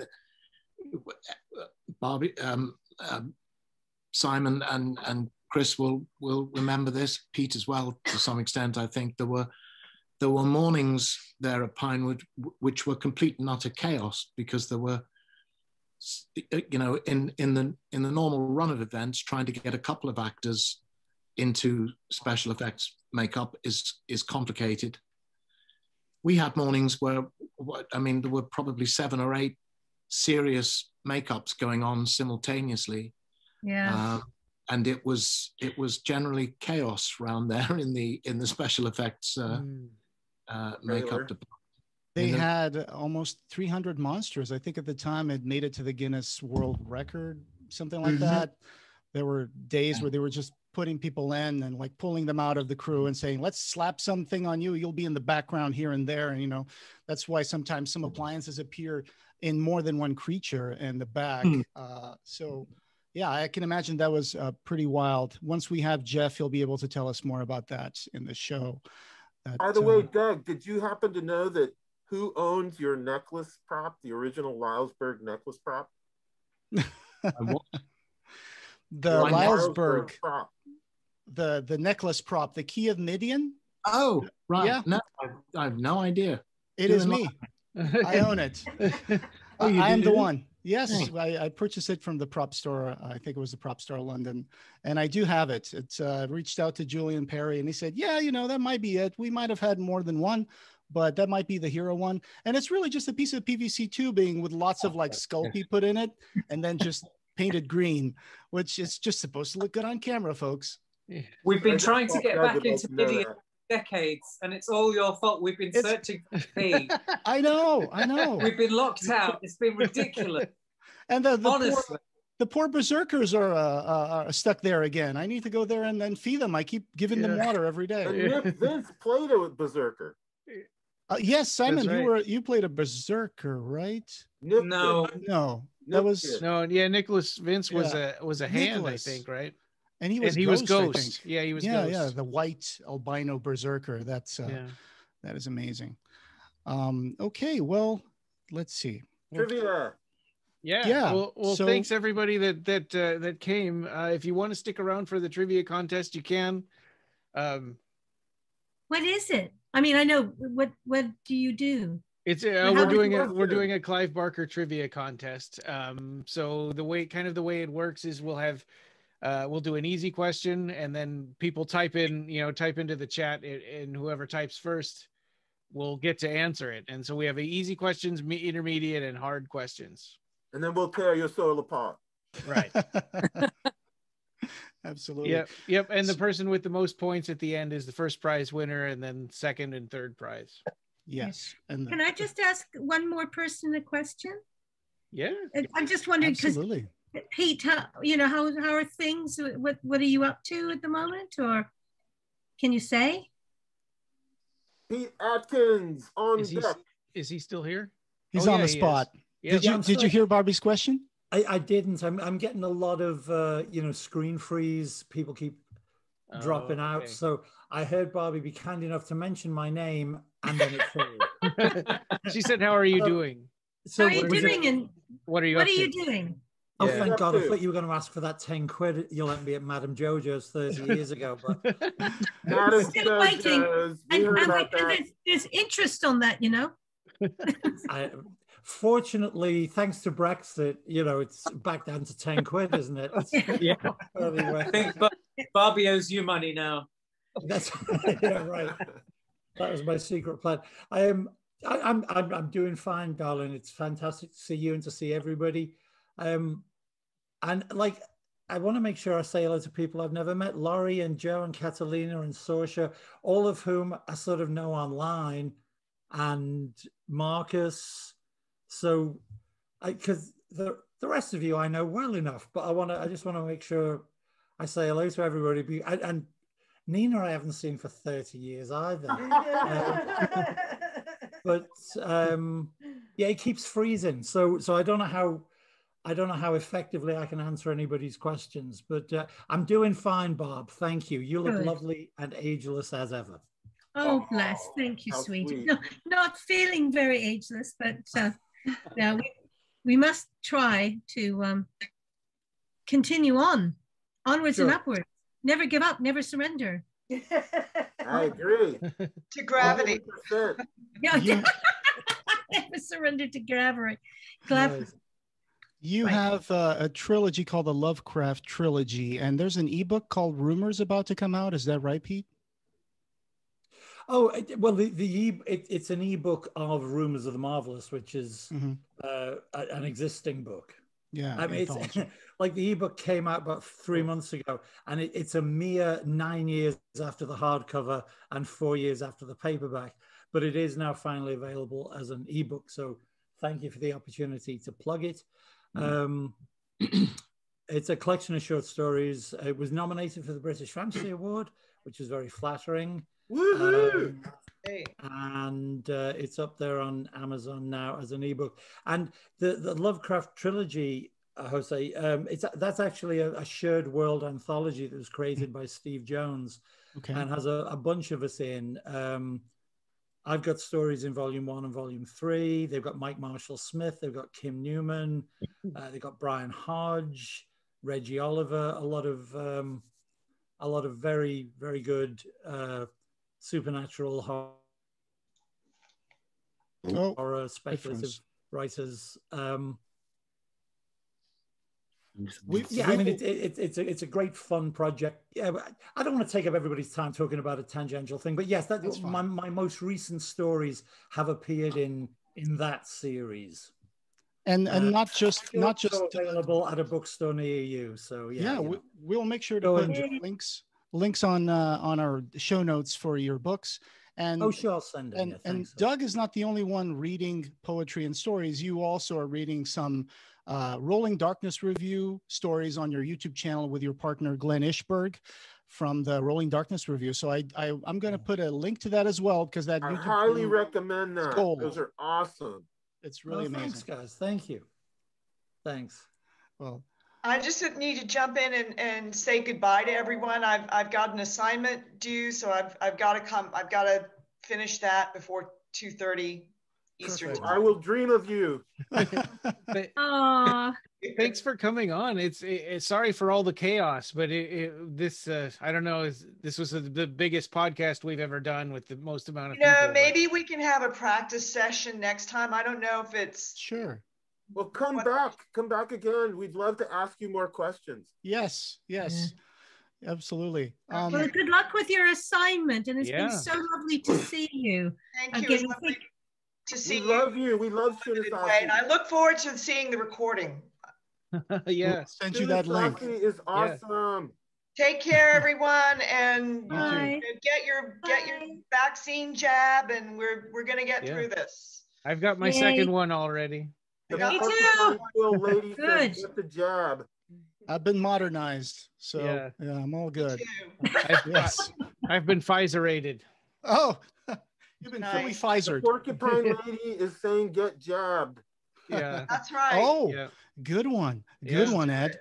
That was good. I already promised Pete some inappropriate hugs. Bye now. Bye. Take care. Bye. Take care. Oh, wonderful. Thank you so much for being with us. And Doug, we hope to have you in the future, because why the hell have you not been in the podcast? That's totally on us. We apologize for that. You can answer that question, Jose. Yeah. So ultimately, we will be able to have you sometime around the summer, hopefully. And I'm looking forward to chatting with you about Nightbreed and Hellraiser and Wrong Turn and all those wonderful projects that you've been doing. Are you considering writing another book like Behind the Mask of the Horror Actor at some point? Well, it crosses my mind from time to time that I ought not to be such a lazy bastard, but it seems to be an immovable object, it's partly, to be honest, a case of what shall I write about now, Mummy? I'm going to write a book about the history of Hellraiser Pinhead. That sounds you good. Do that. Very well faithfully chronicled by an awful lot of other people. And I've kind of done that already. Behind the Mask, or Sacred Monsters, as I called it when it was first published, that kind of fell into my lap, and I knew what I was doing with it. I had the whole structure of it in my head before I started. So it's occurred to me from time to time, but I'm very clear in my own mind that I'm an actor who wrote a book, which does not qualify you as a writer. If I was a writer, I'd be writing all the time, and I would have written more books. But I'm not. I'm an actor. What wrote a book once, But I'm quietly proud that I've kept it in print for nodding on 25 years. So heck of a reader too. It's an amazing book. I hope someday there might be an audiobook of that. That would be tremendous. Yeah, I would love that. Well, and Dr. Sorcha has a question. It's been suggested from time to time. People have said to me, why on earth don't you do a podcast of your own book? Yeah, because it started as a lecture, right? It started as a lecture that you would give, like a little. Or do an audiobook of it. It's a wonderful book. More audiobooks. So it is under consideration, but lazy bastard. Yeah. So is Sorcha still with us? Sorcha New Line from Clive Barker Magic. Go ahead, Sorcha. I think you had something you wanted to say. No, I just wanted to ask. I wanted to take advantage of the fact that I'm always writing, but not necessarily.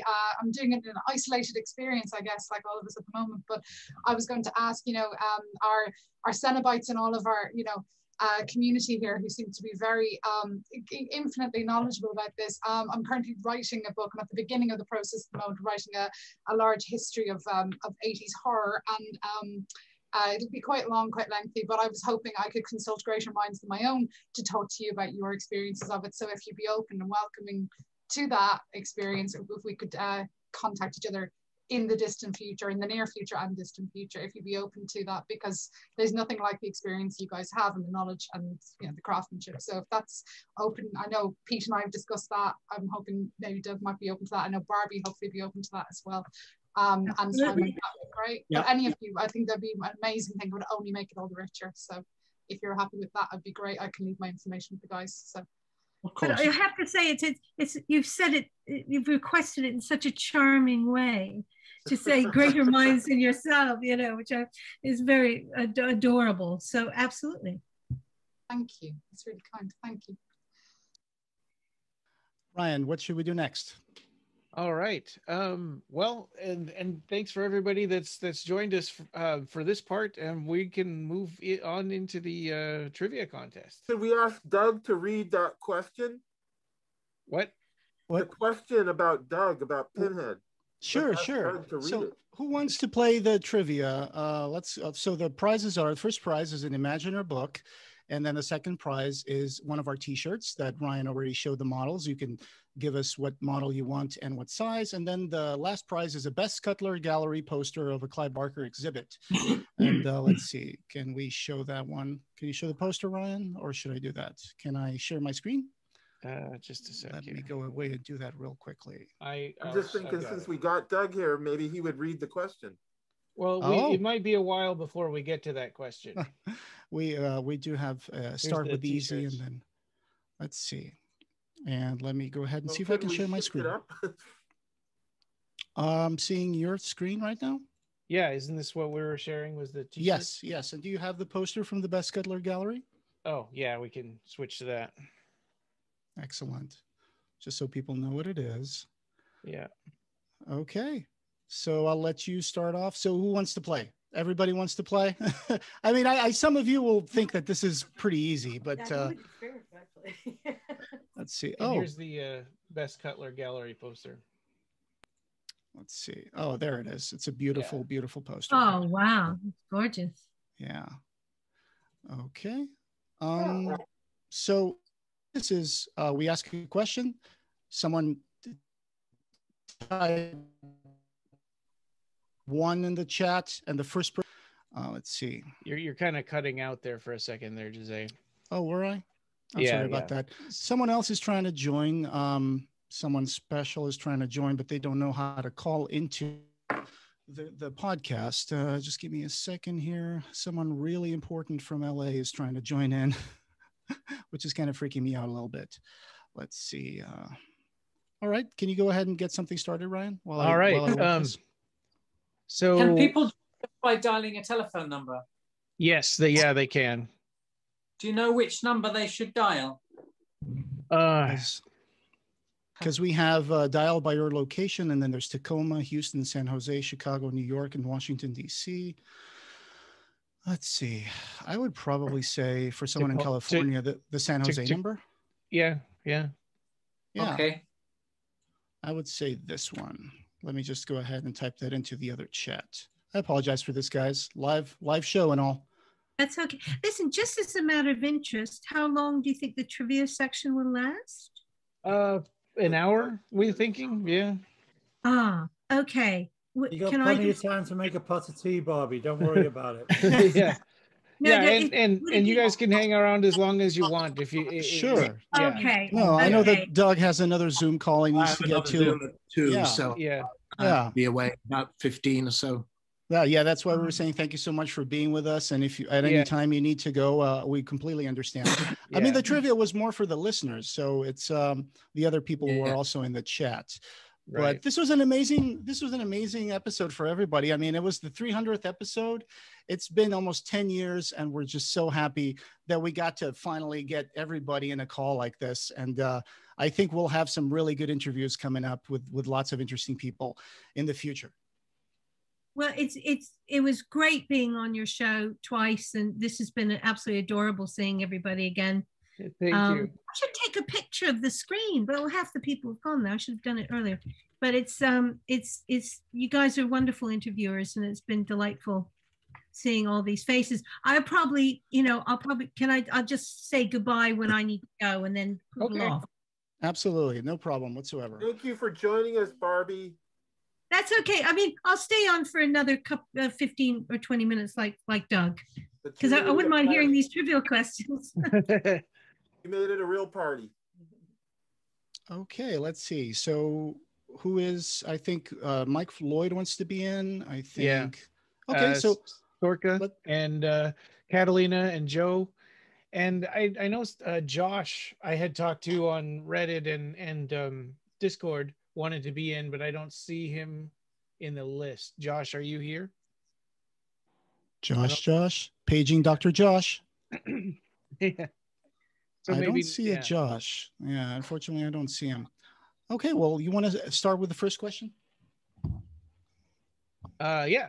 Okay. So basically, and what Jose was explaining before, I don't know if he was cutting out for everybody, but he did a little bit for me. If you know the answer to this question, type a 1 in the chat really quick to everyone, and it'll and then that way we can the person who buzzed in first will be able to see you on the side. And Eric says Godzilla. That is not the right answer. But yeah, so so you buzz yourself in by typing a 1 in the chat, and then you'll get a chance to answer. And if you get it wrong, it'll go down to the next person. And we'll start with an easy question, then we'll do an intermediate question, and then a hard question. Easy questions are worth 1 point. Intermediate questions are worth 3, and hard questions are worth 5. And I worry that our hard questions might be too hard, but we'll find out. I worry that your easy questions will be too hard. But I just totally lost how we were supposed to answer them. Yeah. So I'll call on the person who buzzed in, and then they get a chance to answer. Okay. So for our first one is an easy question. Sweets to the Sweet was popularized by what movie adaptation of a Books of Blood story? Okay. We have Sorcha. Yeah, Sorcha, go ahead. So the film's Candyman based on The Forbidden? Yes. Yeah, that's right. So you got 1 point. Let me just try to call someone real fast because someone is trying to get into the podcast. So let's see if I can do this right. Just give me 1 second. Okay, you can mute. Okay, that was the wrong number. I was calling Zoom. It's someone from Los Angeles, and it's really big. So let me just get this. Yeah. Okay. I'm a little anxious about this, but let's go ahead and call 25. So would that mean we still see them on here, the person? Well, if they're calling in, we probably just hear them. Okay, let me see. Hello, Clive? Hello? Yes. Hi, Clive. This is Joe from the Barker Cast. How are you doing today? Hello, man. How you doing? This is good. I was trying to get through to you, and the numbers weren't working, so that's cool. How are you guys? Oh, we're super. Wow, yeah, thank you. You're speaking to Jose and Ryan, and then we also have here Peter Atkins, and we have Barbie Wilde. We have Doug Bradley also with us today.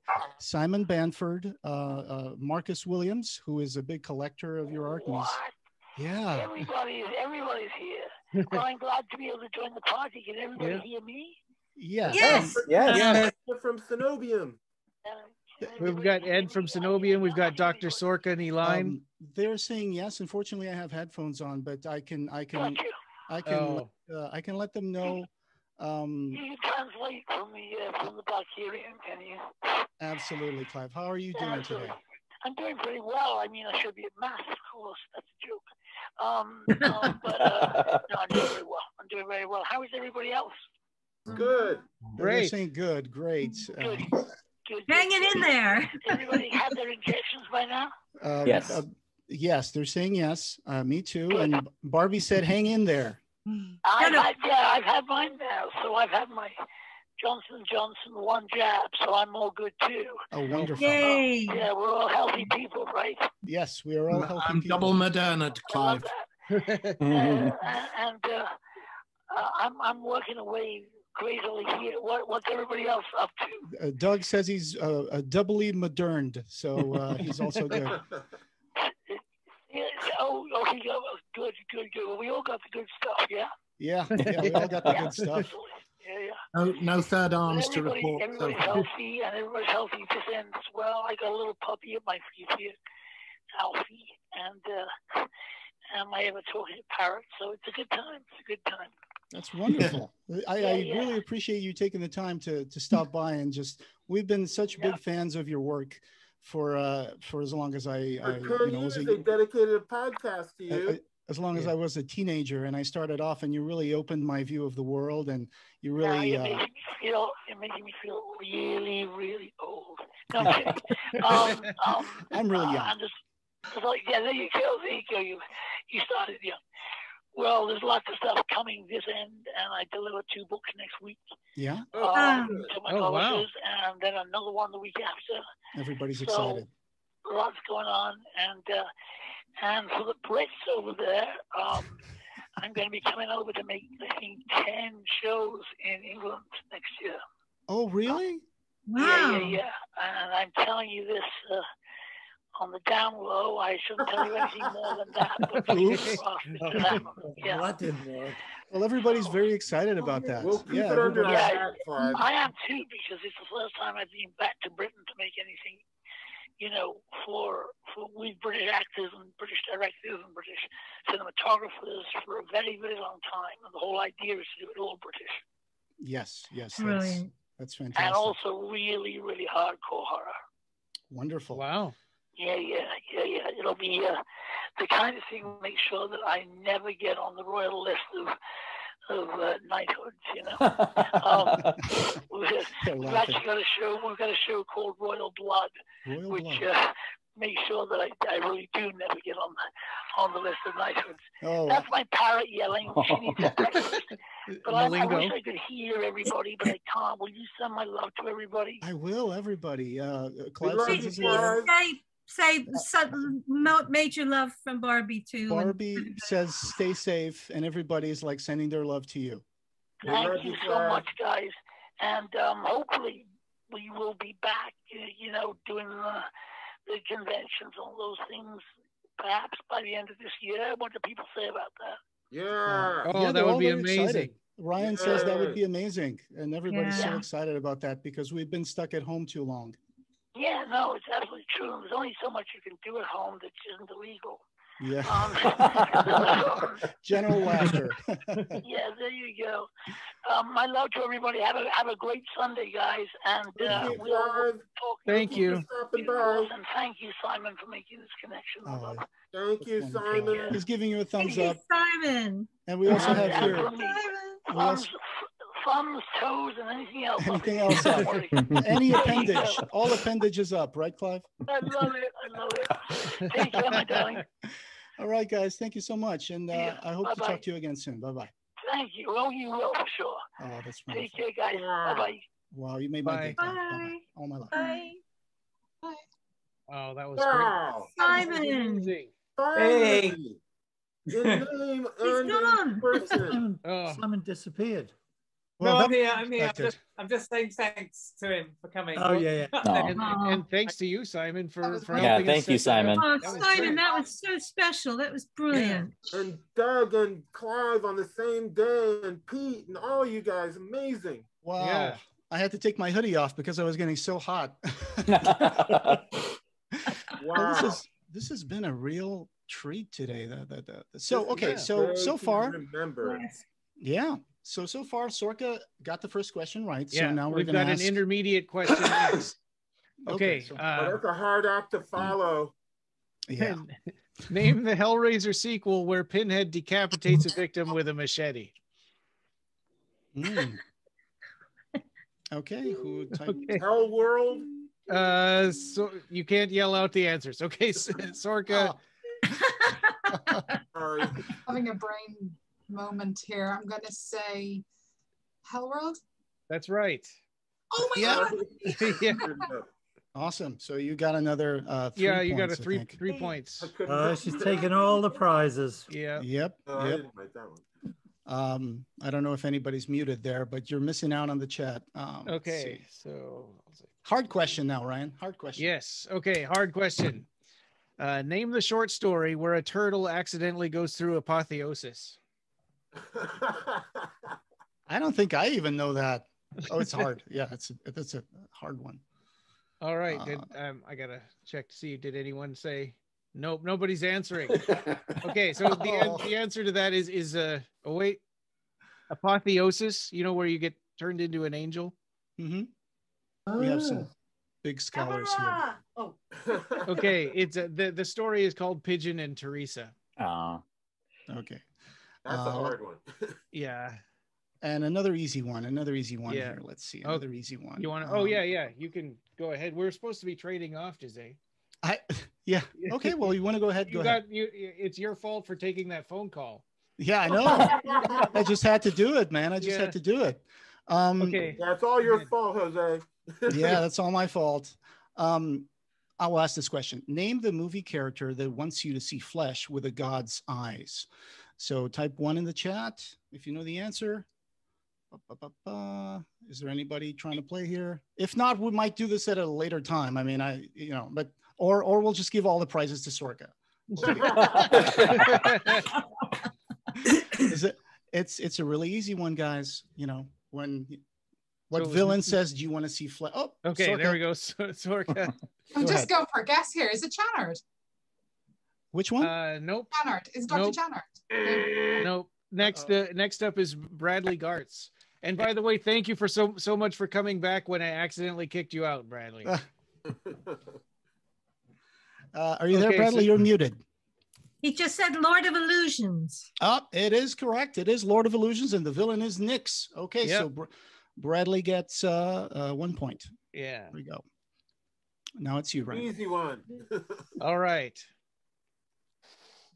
Yep, I've got a shirt with a picture of him right now.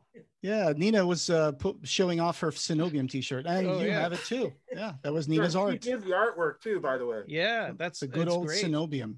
Yeah. Okay, so I'm going to love you, and I'm going to love you and leave at this point.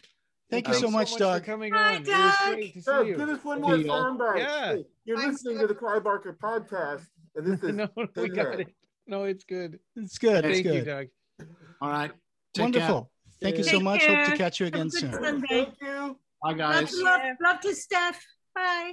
Thank you, Doug. You're the hell priest. All right. All right. So this Books of Blood story was a kind of homage and sequel to a story by Edgar Allan Poe. This is an intermediate question worth 3 points. Oh boy. Okay, it looks like we don't have anyone buzzing in yet. Yeah. Catalina raised her hand. Oh, okay. They did. They just did a whole bunch of them there. Lloyd Okay. was first. All right, Catalina and Joe. Sorry, You guys Catalina. are on the same. You're on the same. Same chat, right? Joe and Catalina. Yeah. Okay. Go ahead and give us the answer. New murders at the Rue Morgue. You got it. Correct. Yep. All right. Yeah. That's 3 points for Joe and Catalina. And Catalina, you've been doing the show on Instagram TV, Barker and Briefs, right? Do you want to talk a little bit about that just real quick? No. She reads the Books of Blood. She reads short story by short story from each Books of Blood and it's on IGTV. Oh, I'm sorry. Did Mike Lloyd say something? Did you put the number up before Catalina?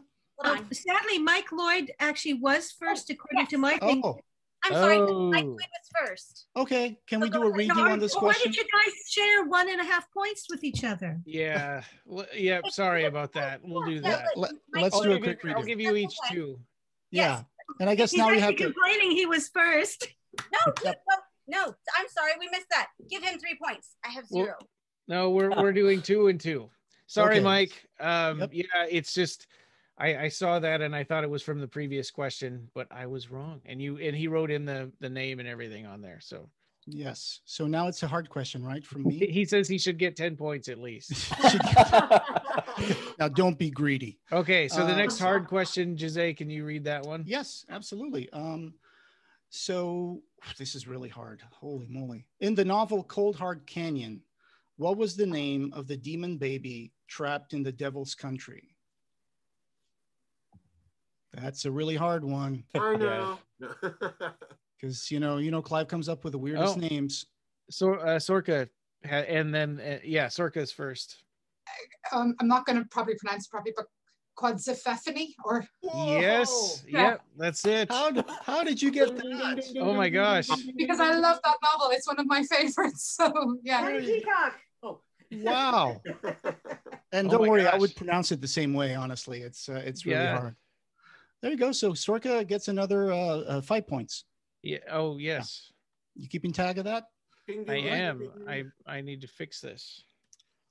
And I guess we would, how many more questions should we do? Okay, so next we've got an easy one. What book, edited by Stephen Jones, contains Clive's horror movie recommendations? Sounds familiar. Oh, yeah. Oh. Was that Joe and Catalina that went first? It looks like Sorcha. Sorcha. Oh, Sorcha. Okay. Okay. No, I don't think so. Actually, I don't think it was. No, I think it was Joe. Bradley. Didn't Bradley Bradley. Is it? I think it's Bradley, right? Oh, okay. I think it was Not on my Bradley. thing, but hey. Yeah. Okay. So Bradley, would go ahead. Yes. A through That's Z right. of horror. He says A to Z of horror. So you get Ding, ding, exactly. Ding, ding, ding, ding, ding, ding, ding, This ding. book. Yeah, didn't they do a TV series of that book? They did at the BBC. Yes, and I remember watching it, and I can't remember if it was after or before Hellraiser, but it was brilliantly done. Yeah, it was afterwards, I think. Yeah. This book is from. I remember for some reason the Ed it's Gein like sequence. 92 or 91, I think. Yeah. Okay, now next up, that's another. Okay. And now this time, type 2 in the chat. Okay, type 2, so we don't mistake you for someone else. That's who a good answered idea. the Yeah, previous. yeah. Let's do that. Okay, so is it you? No, it's me. Remember, it's me. Okay. Okay. What is there are differences between the novella The Hellbound Heart and the movie Hellraiser. For 1 point, what is Larry's name in the novella? Oh. Okay, that is Joe and Catalina first. I believe his name is Rory. Yes. Ding, Oh, ding, ding, correct. ding, ding, ding, ding. Correct. Another point for Little Spark Films. Okay. By the This way, is I heating have up. a question for Little Spark Films. Yeah, go ahead, Ed. What happened to all the props and stuff that you made, the torture pillar, the chains and all that? Did you guys keep all that stuff? I kept the chains and I used them all on the Joe Bob Briggs episode for Hellbound, Hellraiser 2. And we gave a lot of the props away in our Indiegogo. And our main prop was sent to Canada and the guy lost it. Oh, no. Oh, Well, but bummer. Paul's got his arm, and then we've got this piece of flesh that we pulled off of his arm. And this is also like the jar itself is a prop from that was supposedly holding vinegar. That's one of the things that tortures Andy Brooks. Oh, okay. Yeah, in the movie, the torture film. Yeah. But Cool. Paul Kane wrote. Right. Exactly. Yes, that Paul King wrote. I always let's- want to know what happens to the torture pillars and chains and props like that. Cool. Thank you. All right, so we have an. I'm gonna make a move, guys. Have a lovely Okay. evening. Thanks for coming, Simon. Thank It's you so much, it's Simon. wine, Hi, only Simon. wine time here in the UK, so.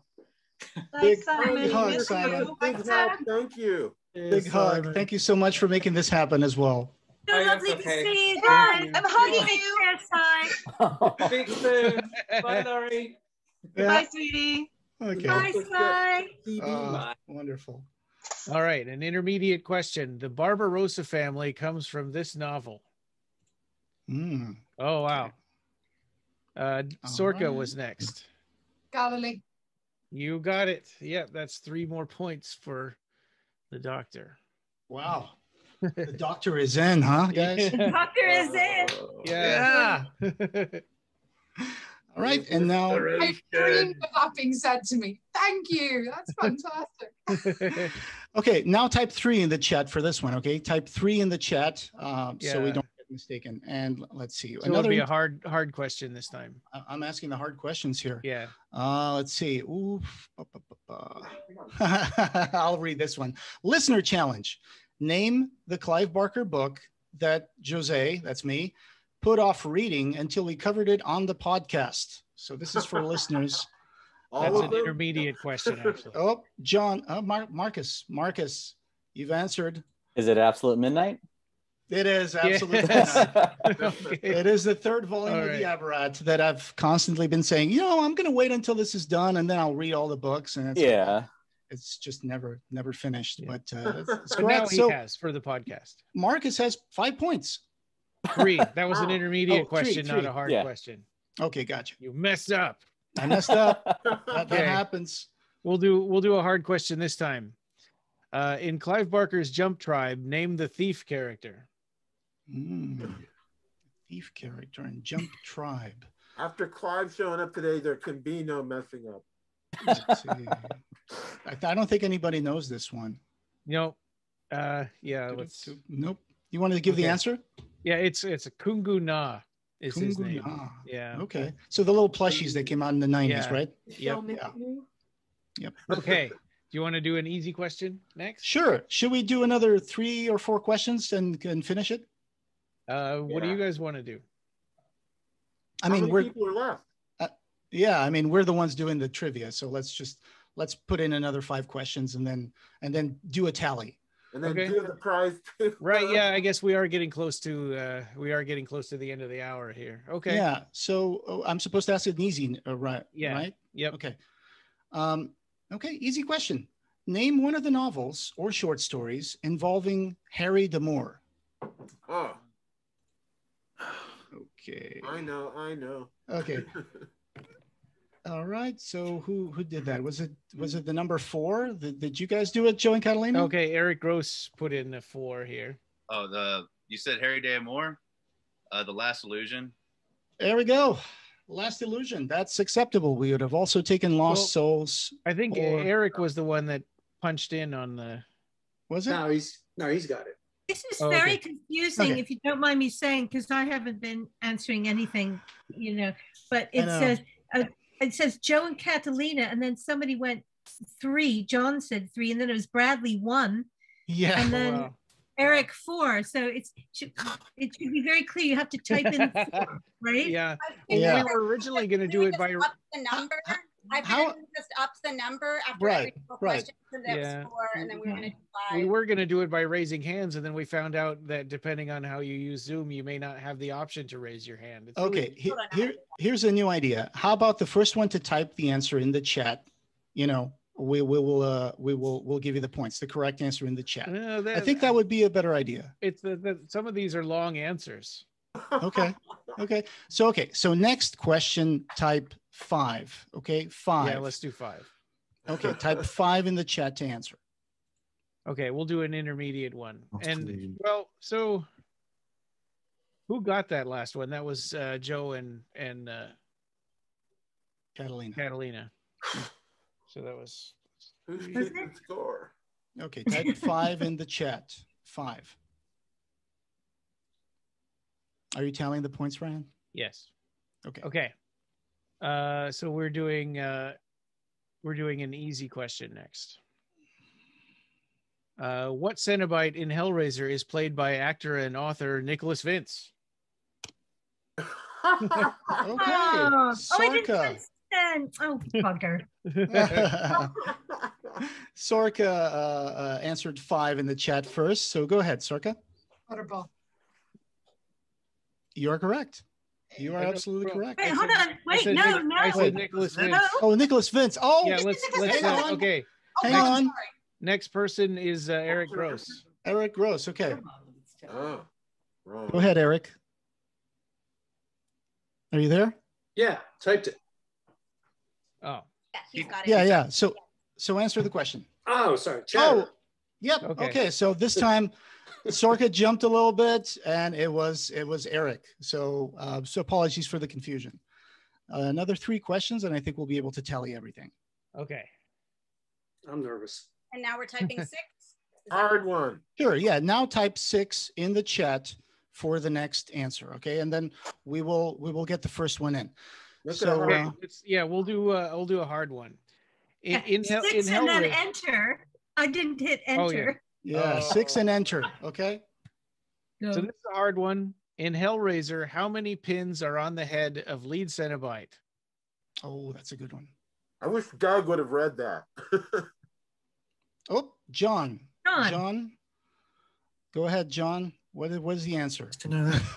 42. That's the answer to life, the universe, and everything. Okay. Sorcha is next. It is a guess, but I'm going to go with 75. No. Oh, hi, Hugh. We got Hugh Ross just joined us. Oh, hi there. How are you all? Hey. Hi, Hugh. Yeah, you just got us. Yeah, we're right here. We got everybody here. We got Pete Atkins. We got Barbie Wilde from Hellraiser. We have all sorts of people here. Thank you so much for joining us for our 300th episode spectacular. Welcome. Where are you calling us from? Are you from London or Glasgow? I'm in Brighton. Brighton, excellent. I've had a technological nightmare day with crashes of my internet and blah blah. Sorry to hear that. Hours on the phone to Apple and etc. etc. etc. Yeah, it's been hellish. Hello, there's Barbie. Hi. Hiya. You just missed Clive. Yeah, you just missed Doug, and Chris McCorkindale was here, but unfortunately they had to leave. They had other things to do. But they were here for a long time. How has it been working on Outlander? It's been fine, but within our family we call it bystander. I'm very much at the moment a bystander. But it's very nice. They're lovely people, and they keep telling me how I don't know if you know anybody who knows the books. The characters are supposed to develop. We're waiting, but they're lovely people. It's good fun, and they pay nicely, and so on and so forth. So it's great. Wonderful. Yeah, you're playing Archbug, right? That's right, Archbug. Yeah. Do you mind if I just ask? I know that Nick just wrapped doing an indie film and stuff. I mean, how are things working with the filming and stuff? Is everyone just vaccinated and you're tested every day, or what's the poop? I get before I go up, they send somebody, or I go somewhere to have a test, and then there's a test every day on set before you start work. Right. And people are in masks apart from when filming is happening. And it's all very, very carefully kind of arranged. And the film business seems to be handling it fairly well on the whole. Yeah. So and I've also been vaccinated. I've now been fully Pfizered, as they say. I've had both my vaccinations, which is terrific. That's wonderful. We actually just had Clive Barker join us by phone, and he was also really. Yes. Unfortunately, he was not here for long, but he called in, and he was very excited about the 300th episode and told everybody to stay safe and vaccinated. He had his Johnson & Johnson 1 dose. And unfortunately he was just here for a couple minutes and then he left. But it's so great to have you here and reminisce a little bit about having you on the podcast with Occupy Midian. And we're actually in the middle of a trivia right now, so we'll ask a few more questions of the trivia. But afterwards, I would love to ask you a couple of questions if that's okay. Absolutely fine. Okay, so who's asking the next question, Ryan? So, well, we actually, let's do the answer for that one because we have it directly from the man who designed the pinhead. Yeah, so the question in the trivia was how many pins were on Pinhead's makeup in Hellraiser? And so we actually got Jeff Portis, the effects artist, to record us a little video about that. Oh.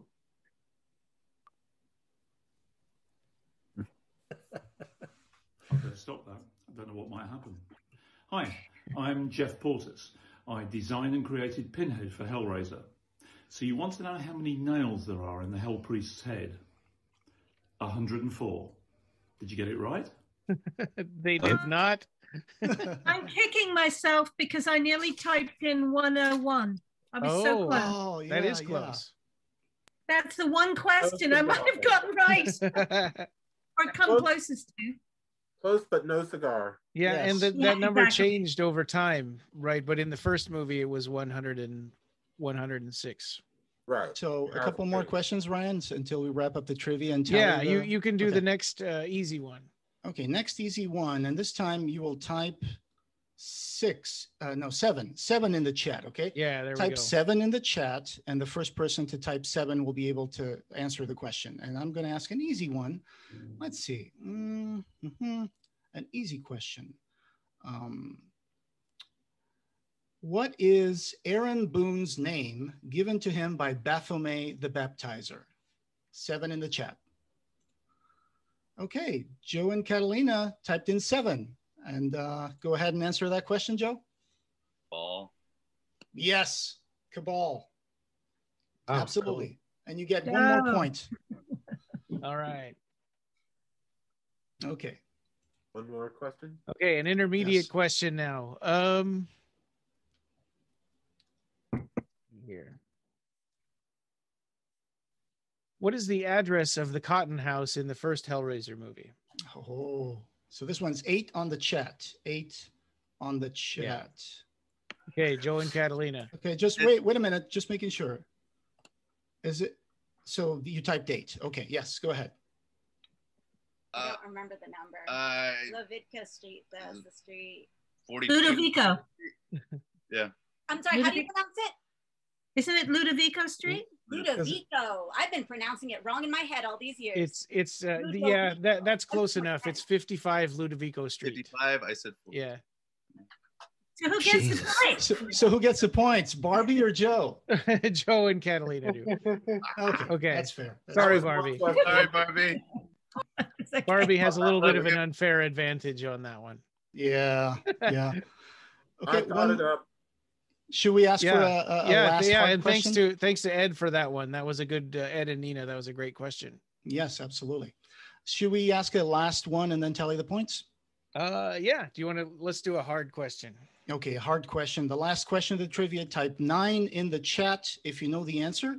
9 in the chat, and we will give you a chance to answer. So here's the hard question. Oh, I'm not going to get it. Okay. This one comes from Phil and Sarah from Clive Barker Archive. It's ought to be hard. Yeah, and a revelation. So they offered a few questions. One of them was, who were the cover artists for the UK and US first editions of Weave World, respectively? This is kind of hard. This is really hard. So once again, I'll repeat. Who were the artists for the UK and US first editions of Weave World? Yeah, that's a hard one. We didn't know this one either. I think someone's trying to grab the book and see if they can find out. Yeah, nope, that's cheating. Okay, so the answer is Tim White and Wendell Minor, respectively. Yes, Tim White, amazing artist. Oh, Tim White. Okay, so let's go ahead and tally those points, Ryan. See who's first, second, and third. I think I have a pretty good idea, but I'll do that. Wendell Minor. Okay. I wish we could have had Doug read the question of how many pins does Pinhead have. That would that would have been terrific. Yes, yes. I got him to do a soundbite. Yes, you did. Yes, you did. We're gonna put that. We're gonna put that in the episodes. Pinhead pin if a pinhead could pin heads. All right. Ryan is telling the points. Yeah. You got to get Barbie to do one too. Hey, I've got a question while you're tallying. Sure, go ahead. Okay, it always interests me that when I, sign, people give me pictures of the first lady Cenobite to sign. And I go, that I was actually only in the second one, but Grace Kirby. Everything is very different. Grace Kirby, of course, played her in the first one. Yes.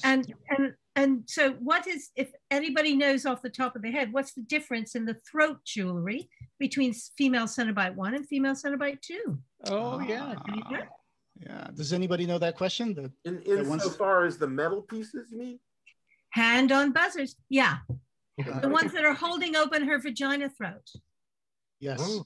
Those are different on your Cenobite than the first one? Yeah. I believe one of them has like arcs, like metal arcs that are holding it open. I think the shape, right? Is it the shape is different? One's like rounded, other one's like more like square almost. No, mine came down in a single thing because my neck was a heck of a lot shorter than Grace's. Yeah. In a single thing. Hers was held open. It was like divided into 3 sections. Yeah, 3 little wires. Yes. Because she had a really long neck. Right. And so it was like 2 little things coming out or something. So yeah, but it always amazes me. To me, it's just a startling difference between the but maybe people are looking at the vagina neck and not the throat jewelry. I have a quick question while Ryan is telling for Hugh Ross. So Hugh, I've been friends with you on Facebook for so long, and I see your posts on Instagram and all that stuff. And I just want to ask you, you seem like such a calm, collected, nice, kind person. How hard was it to inhabit Narcisse, who's so frantic, so out there? It seems like a different person altogether.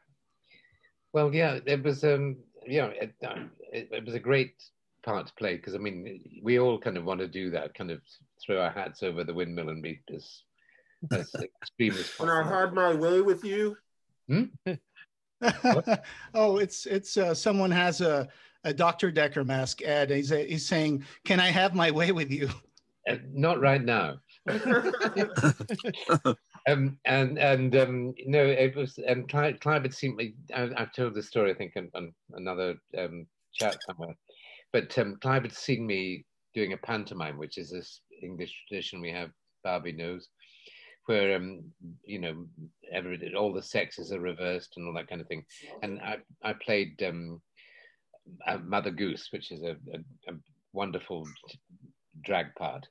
Oh. And it was over the top, and Clive liked that, and he thought, all the Narcisse thing, I'm an act, you see, and all that kind of stuff. It was just the opportunity to kind of, be extreme and have a good time. And yeah, I've got a friend at the moment. She's playing a villainess, and she was saying to me, I was talking today, and she was saying, you'd never think she was a villainess for a moment, but what fun it is to play what you're not, really. Right. Yeah. It's boring to be cast all the time as whatever you might seem to be naturally, and it's much more fun to have something a bit more extreme. Yeah, I've seen you as a Napoleon soldier in Sharp, I think. Oh, yeah. That was a bit of a job too. Yes. Yeah. That was really, really cool. Ryan, do you have who's the winner of the trivia? All right. So in first place, Sorcha. Got first place. What a shocker. Yeah. Oh. Second place, Joe and Catalina. Yeah. And third place is Marcus. There you go. Yay. Yeah. Well, thank you so much for everybody who participated in the trivia. Yeah. So the first prize, again, it's an Imaginer book. Second prize is a t-shirt that you can pick the model. Just go, we'll tag the link on this so you can go to our store and tell us what design you want and what's your size, and then we'll mail it to you. And the third prize is a Best Cutler Gallery poster for a Clive Barker exhibit that we showed earlier. So we'll put all that stuff in the show notes after that. And we'll contact you. I actually already own that poster. So if there's anyone listening who wants that poster, just Marcus, to them. Next person was Mike Lloyd. There you go, Mike. You got a poster. And I think Joe and Catalina want to swap prizes. Oh, you do? We'll take a poster. Just take the poster. That's fine. But if you want to take the shirt. Okay. Okay. We already gave that to Mike, though. Yeah. So I have a question No for worries. Hugh. No worries. Sorry, we're being complicated. Ignore us. Who has a question? For Hugh, yes. Okay. Get closer to the mic. May I ask? A lot of the lines you used were really, cool. Did you ad lib some of that, like sailors and stuff like that? Yes, I did, and Clive was very happy. I mean, it was, I did. It was, they were great. Thank you. Also, with things like little personal things like chewing gum and stuff, was that your own touch?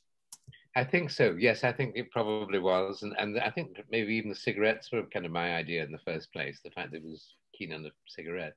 I love that car you had. And did you get to keep any of the props, like those thumb knives, maybe?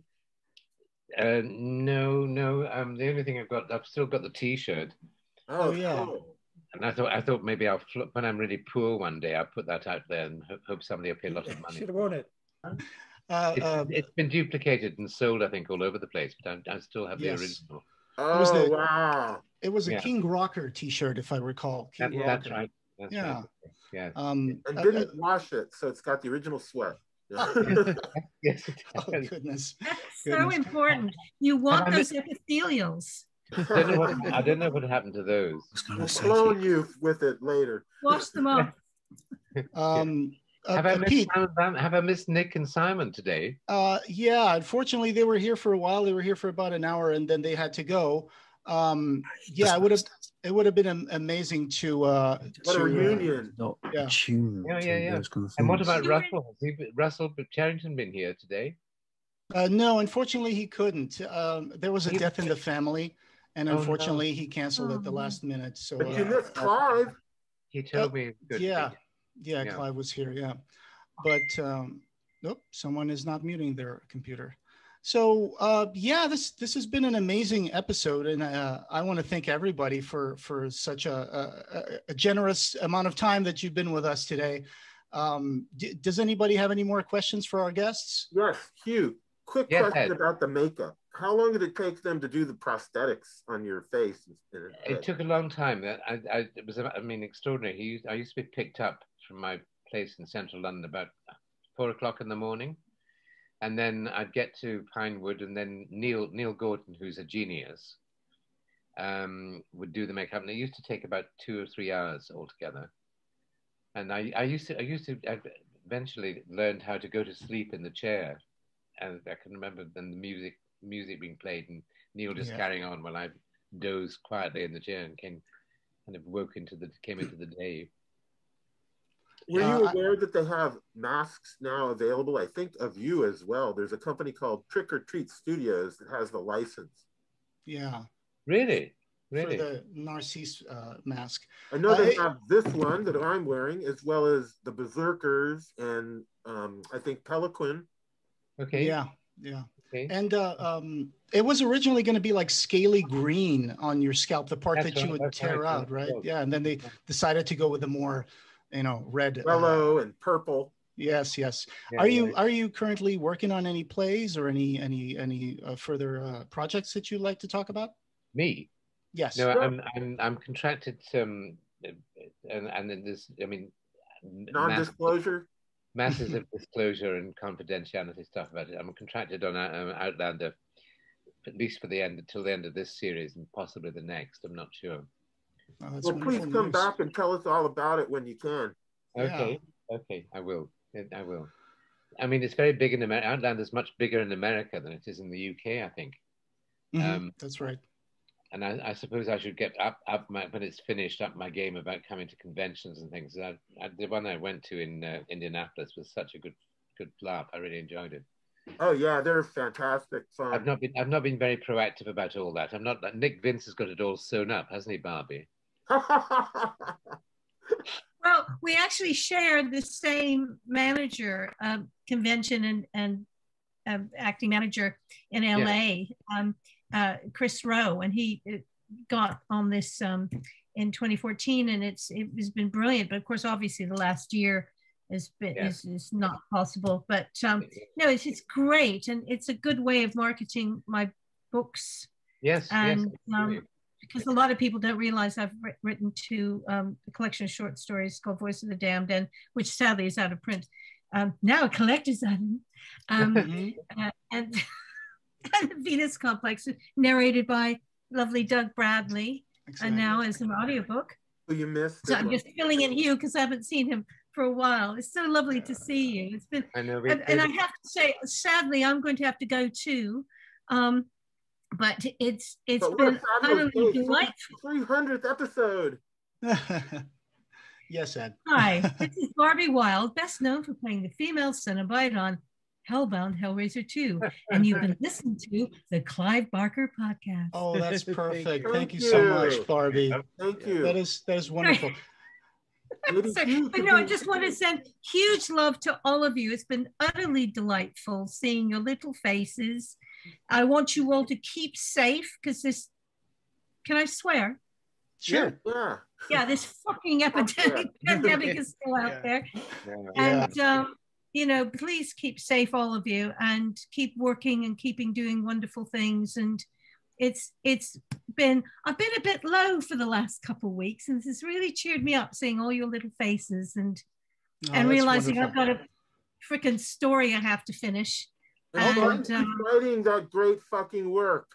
Yeah. Sorry? Yeah. He said, keep writing.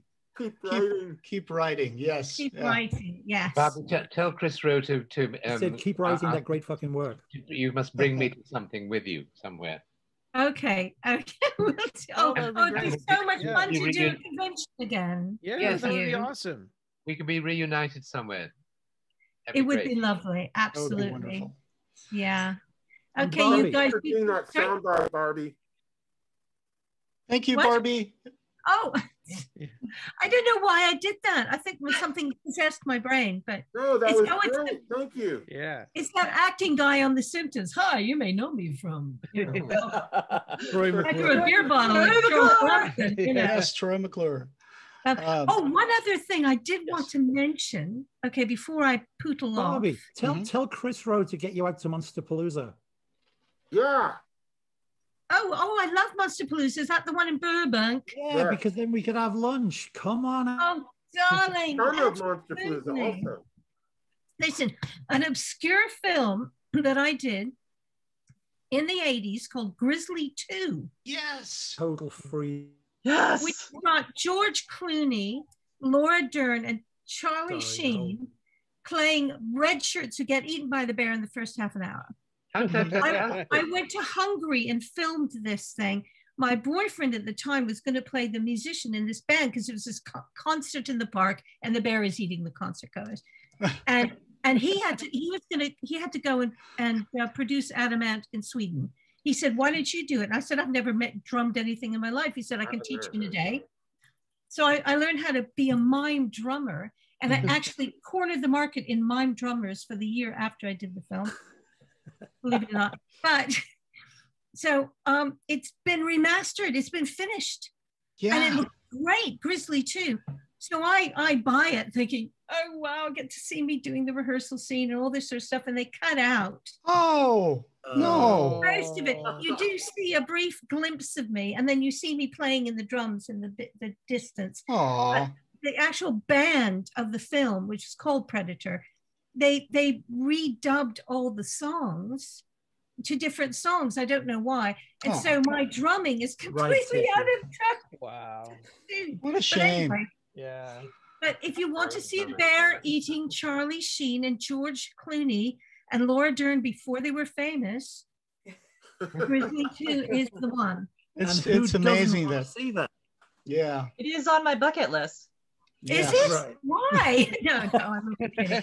Even the director never finished the movie, unfortunately, until much later. No, I think he had, okay, this is really silly story, but I think he had a bit of a nervous breakdown or something because the Hungarian government came in and seized the mechanical bear that they built for non-payment of Hungarian taxes or something. But he came up to me once, Laszlo, or I can't remember his name, and he was wearing this rather natty hat. And I said, oh, he said, Barbie, do you think this hat makes me look more like a director? You know, if somebody asks you that question, you're in trouble. You're a great director. But also the film has Louise Fletcher in it and Deborah Raffin being a bear expert. And the guy, John Rhys Davies, who was in the Indiana Jones film. I went to drama school with John Rhys Davies. Oh, wow. Oh, did you? Oh, he was lovely, but the bear eats somebody and he goes, "This is a monster bear. This is a devil bear." Because he was doing a French-Canadian accent. Now, I'm Canadian, right? And he did a good, I mean, he's a wonderful actor, but he sort of was stabbing the bear with a big stake and Rent It, I think is the only. It's out there. It's out there on Blu-ray now, so you can see Grizzly 2 in all its glory. Yeah, and if you blink, you'll miss my performance. But I was out there for 2 weeks. But anyway, that's the last little. These things happen. I did the same kind of thing in Hannibal Rising. I'm not even in it at all. Oh, okay. Oh, wow. You were in Hannibal Rising. I'm not even sure in the deleted scenes even. I'm not sure, but I had a nice little scene. But I was out there for ages. That was Ridley Scott or Tony Scott. These things happen. I love your dry performance in Trainspotting when the guy is doing the job interview, and you're just sitting there like looking very stern and confused, like who let this person in here? Well, I actually did end up on the cutting room floor of a film called Bert Rigby, You're a Fool, with Robert Lindsay. Oh yeah, and it was directed by comedy legend Carl Reiner. Oh, and wow. I was supposed to go there to be a Cyndi Lauper lookalike. This is the 80s. I had red hair. And I was talking to him and he was so adorable. And I said, I've got an idea. Why don't I just become this performance artist and I can do the robotic mime, right? And then I'll do it. We could call it Woman as Dessert, and I could spray someone with whipped cream. and Carl Reiner went, let's do it, kid. And so I go to Barnsley in Yorkshire, Hugh. I don't know. And there, it's a vaudeville or burlesque theater, whatever they call it. I can't remember what they call it in the UK. And they've had, every musical, and they had the Elvis impersonator, and Burt Rigby, you know, Robert Lindsay was there, and they were the only people who made it into the movie. But I went up and did my robot, broke out of a garbage bag and sprayed a man with whipped cream, Carl Reiner did the man who balances plates on a stick. You know that old-fashioned thing. Anyway, I get dressed, I go over and I said, it was such a pleasure working with you, Mr. Reiner. And he said, Barbie, you're a hoot. I thought, Carl Reiner thinks I'm a hoot. And That's a nice story. It is. Right. One more thing though, sorry. Yeah, go ahead. This other guy was coming and he said, oh, this guy from the crew said, you going back with her? And he went, you going back with whipped cream, girl? And Simon Drake, the magician, said, oh, yes, I am going back on the same train. He went, lucky man. There you go. It's a long time ago, sadly. But anyway, that's the story. Sorry. Rolling on. I'm leaving now. Okay, Barbie. Thank you so much. Bye, Barbie. Love you. Bye, Barbie. Barbie. So thank you so much for coming. Okay, how do I get out of this? I'm so sorry. What do I do? Well, there should be on the right side of your little window, there should be a red button that says leave. Leave. And you'll be so grateful when I hit that button. Listen, much love to you all. Take care. Keep safe, guys. Oh, we appreciate it. Bye, pretty lady. Bye, Barbie. Bye. Bye-bye. Bye-bye. Bye-bye. Now the search for the leave button begins. Oh, there we go. Oh, she got it. Okay.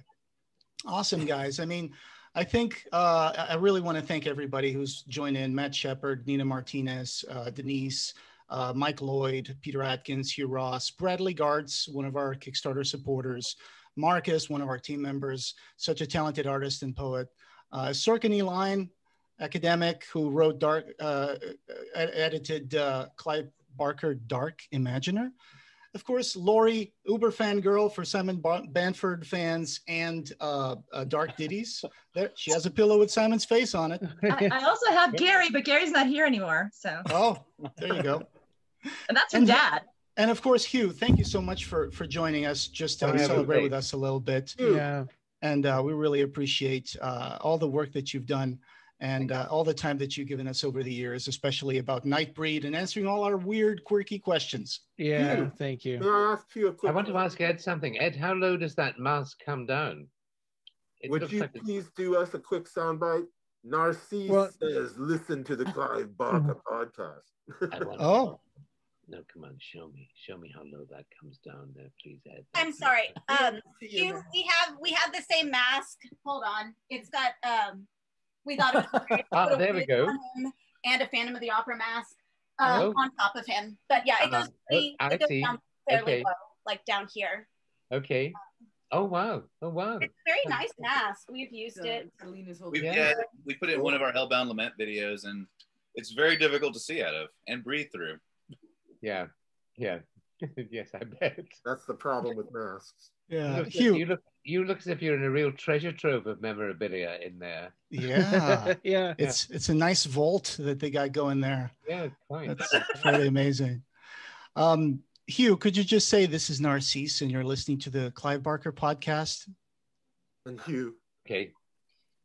This is Narcisse and you're listening to the Clive Barker podcast. Oh, oh my God. Hello, Steelers. That gave me chills. That was wonderful. Thank you. Thank you for asking me. Nice to see you. Yeah, it was good to see you again. Yeah. Okay. Keep in touch. Bye-bye. Bye-bye. Cheers, Bye-bye. you. We're probably gonna scooch on out also. Thank you so much. Real fast though, I wanted to say in person to Peter Atkins, thank you so much for the Hellraiser 3 murdery bar scene, because it put us to sleep many a night when we were bartenders at a nightclub. And this was like for 3-4 years straight. It was our come down. Like every Saturday night for 3 to 4 years straight, we bartended at a nightclub in a hotel, and it was horrible. I've literally never gotten into a fight in my life. Almost got into a fight there. It was an awful place. There were shootings. Not fun. Anyway, your Hellraiser 3 help us get to sleep. Well, we just you're more than welcome, guys. Lovely to see you even virtually in person. Take care. See you. Okay, guys. And let's see. By the way, Pete, did you ever direct Hugh Ross in any scenes while you were working in Nightbreed? I did a lot of the Midian stuff when there were 3 units. The fun action fight unit was handled by Andy Armstrong, who is the younger brother of Vic Armstrong, and they sort of specialize in that stuff. I mean, I certainly, was hanging around with Hugh. I can't remember, to be honest. I did a lot of the, it was my first time directing anything. So it was just a lot of the donkey work. It was a like long time ago. Yeah, second unit. Okay, that's fair. I mean, weirdly, I got to direct Anne in one scene, but that was just because we'd become close friends, and she, rather than use the body double for her foot, which was all that was in the shot, she said, no, I want to do it if Pete's doing it. So, that's great. Yeah, it's 31 years ago now. I don't know. Yeah. Was Anne Bobby here? Yeah. No, she's not. No, she couldn't make it. with Nick. Anyway, can't, don't know. Wonderful. Well, guys, I think Thank you. We got a great 300th episode. It was amazing. We got Clive phoning in. We got all these people, former guests, new guests with Doug. My mind is blown, guys. I think I need a nap right now. But thank you so much for Ryan for starting me on this journey. If it wasn't for Ryan asking me once in a forum almost 10 years ago, hey, do you want to start a podcast? I don't think I would be here today doing this. So thank you so much, Ryan. You've been a brother. Thank you, Ryan. Thank you. Oh, thanks everybody. This was so fun. This was amazing. I just kept having this nightmare that nobody was going to show up to this thing. We got everybody, baby. We got everybody. I know. Can you believe it? Yeah. You did. You got pretty much everybody. And well done, guys. Congratulations. It's been great. See, now we can all die.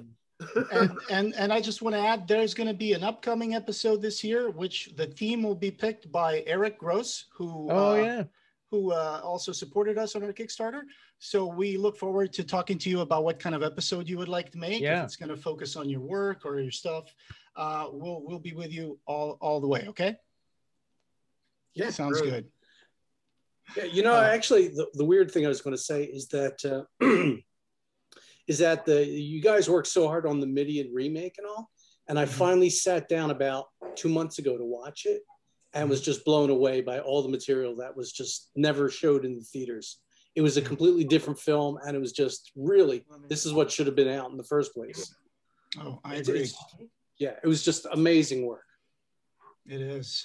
It was nice to be a part of that movement to make the director's cut. And then ultimately, we also did the commentary track for a Blu-ray that came out with the Cabal cut, which kind of sold out pretty quickly. But we had a lot of fun doing that commentary track. Yeah. It took a long while. I come up with all sorts of trivia, like this scene was done in a place that was next to the woodshed at Pinewood. It's like, I don't even ask me where I found that information, but it was just crazy. Yeah, it was amazing. Thank you so much, guys. Ryan, do you want to give us the old outro? And this 300th episode, having no beginning, will have no end. Yay! Congratulations. Congratulations. Fantastic. Congrats, guys. I love you. I couldn't be here without you. Thank you. Thank you. Congratulations. Thank you. Have a great Sunday. Thank you so much, Pete. Bye-bye. Good to see everyone. Bye, guys. Bye, guys. Thank you for joining us, and we hope you have subscribed. You can find the Clive Barker podcast wherever you find audio. Show notes for this episode, as well as news and reviews, can be found at our website at www.clivebarkercast.com. The Clive Barker Podcast, or BarkerCast, is an independent editorial podcast and blog that is not affiliated with or under contract by Clive Barker or Seraphim Inc. This is a labor of love by the fans for the fans. Watch for our annual Kickstarter fundraisers to get some cool stuff, and you can buy t-shirts on our TeePublic store. Go to teepublic.com and search for BarkerCast.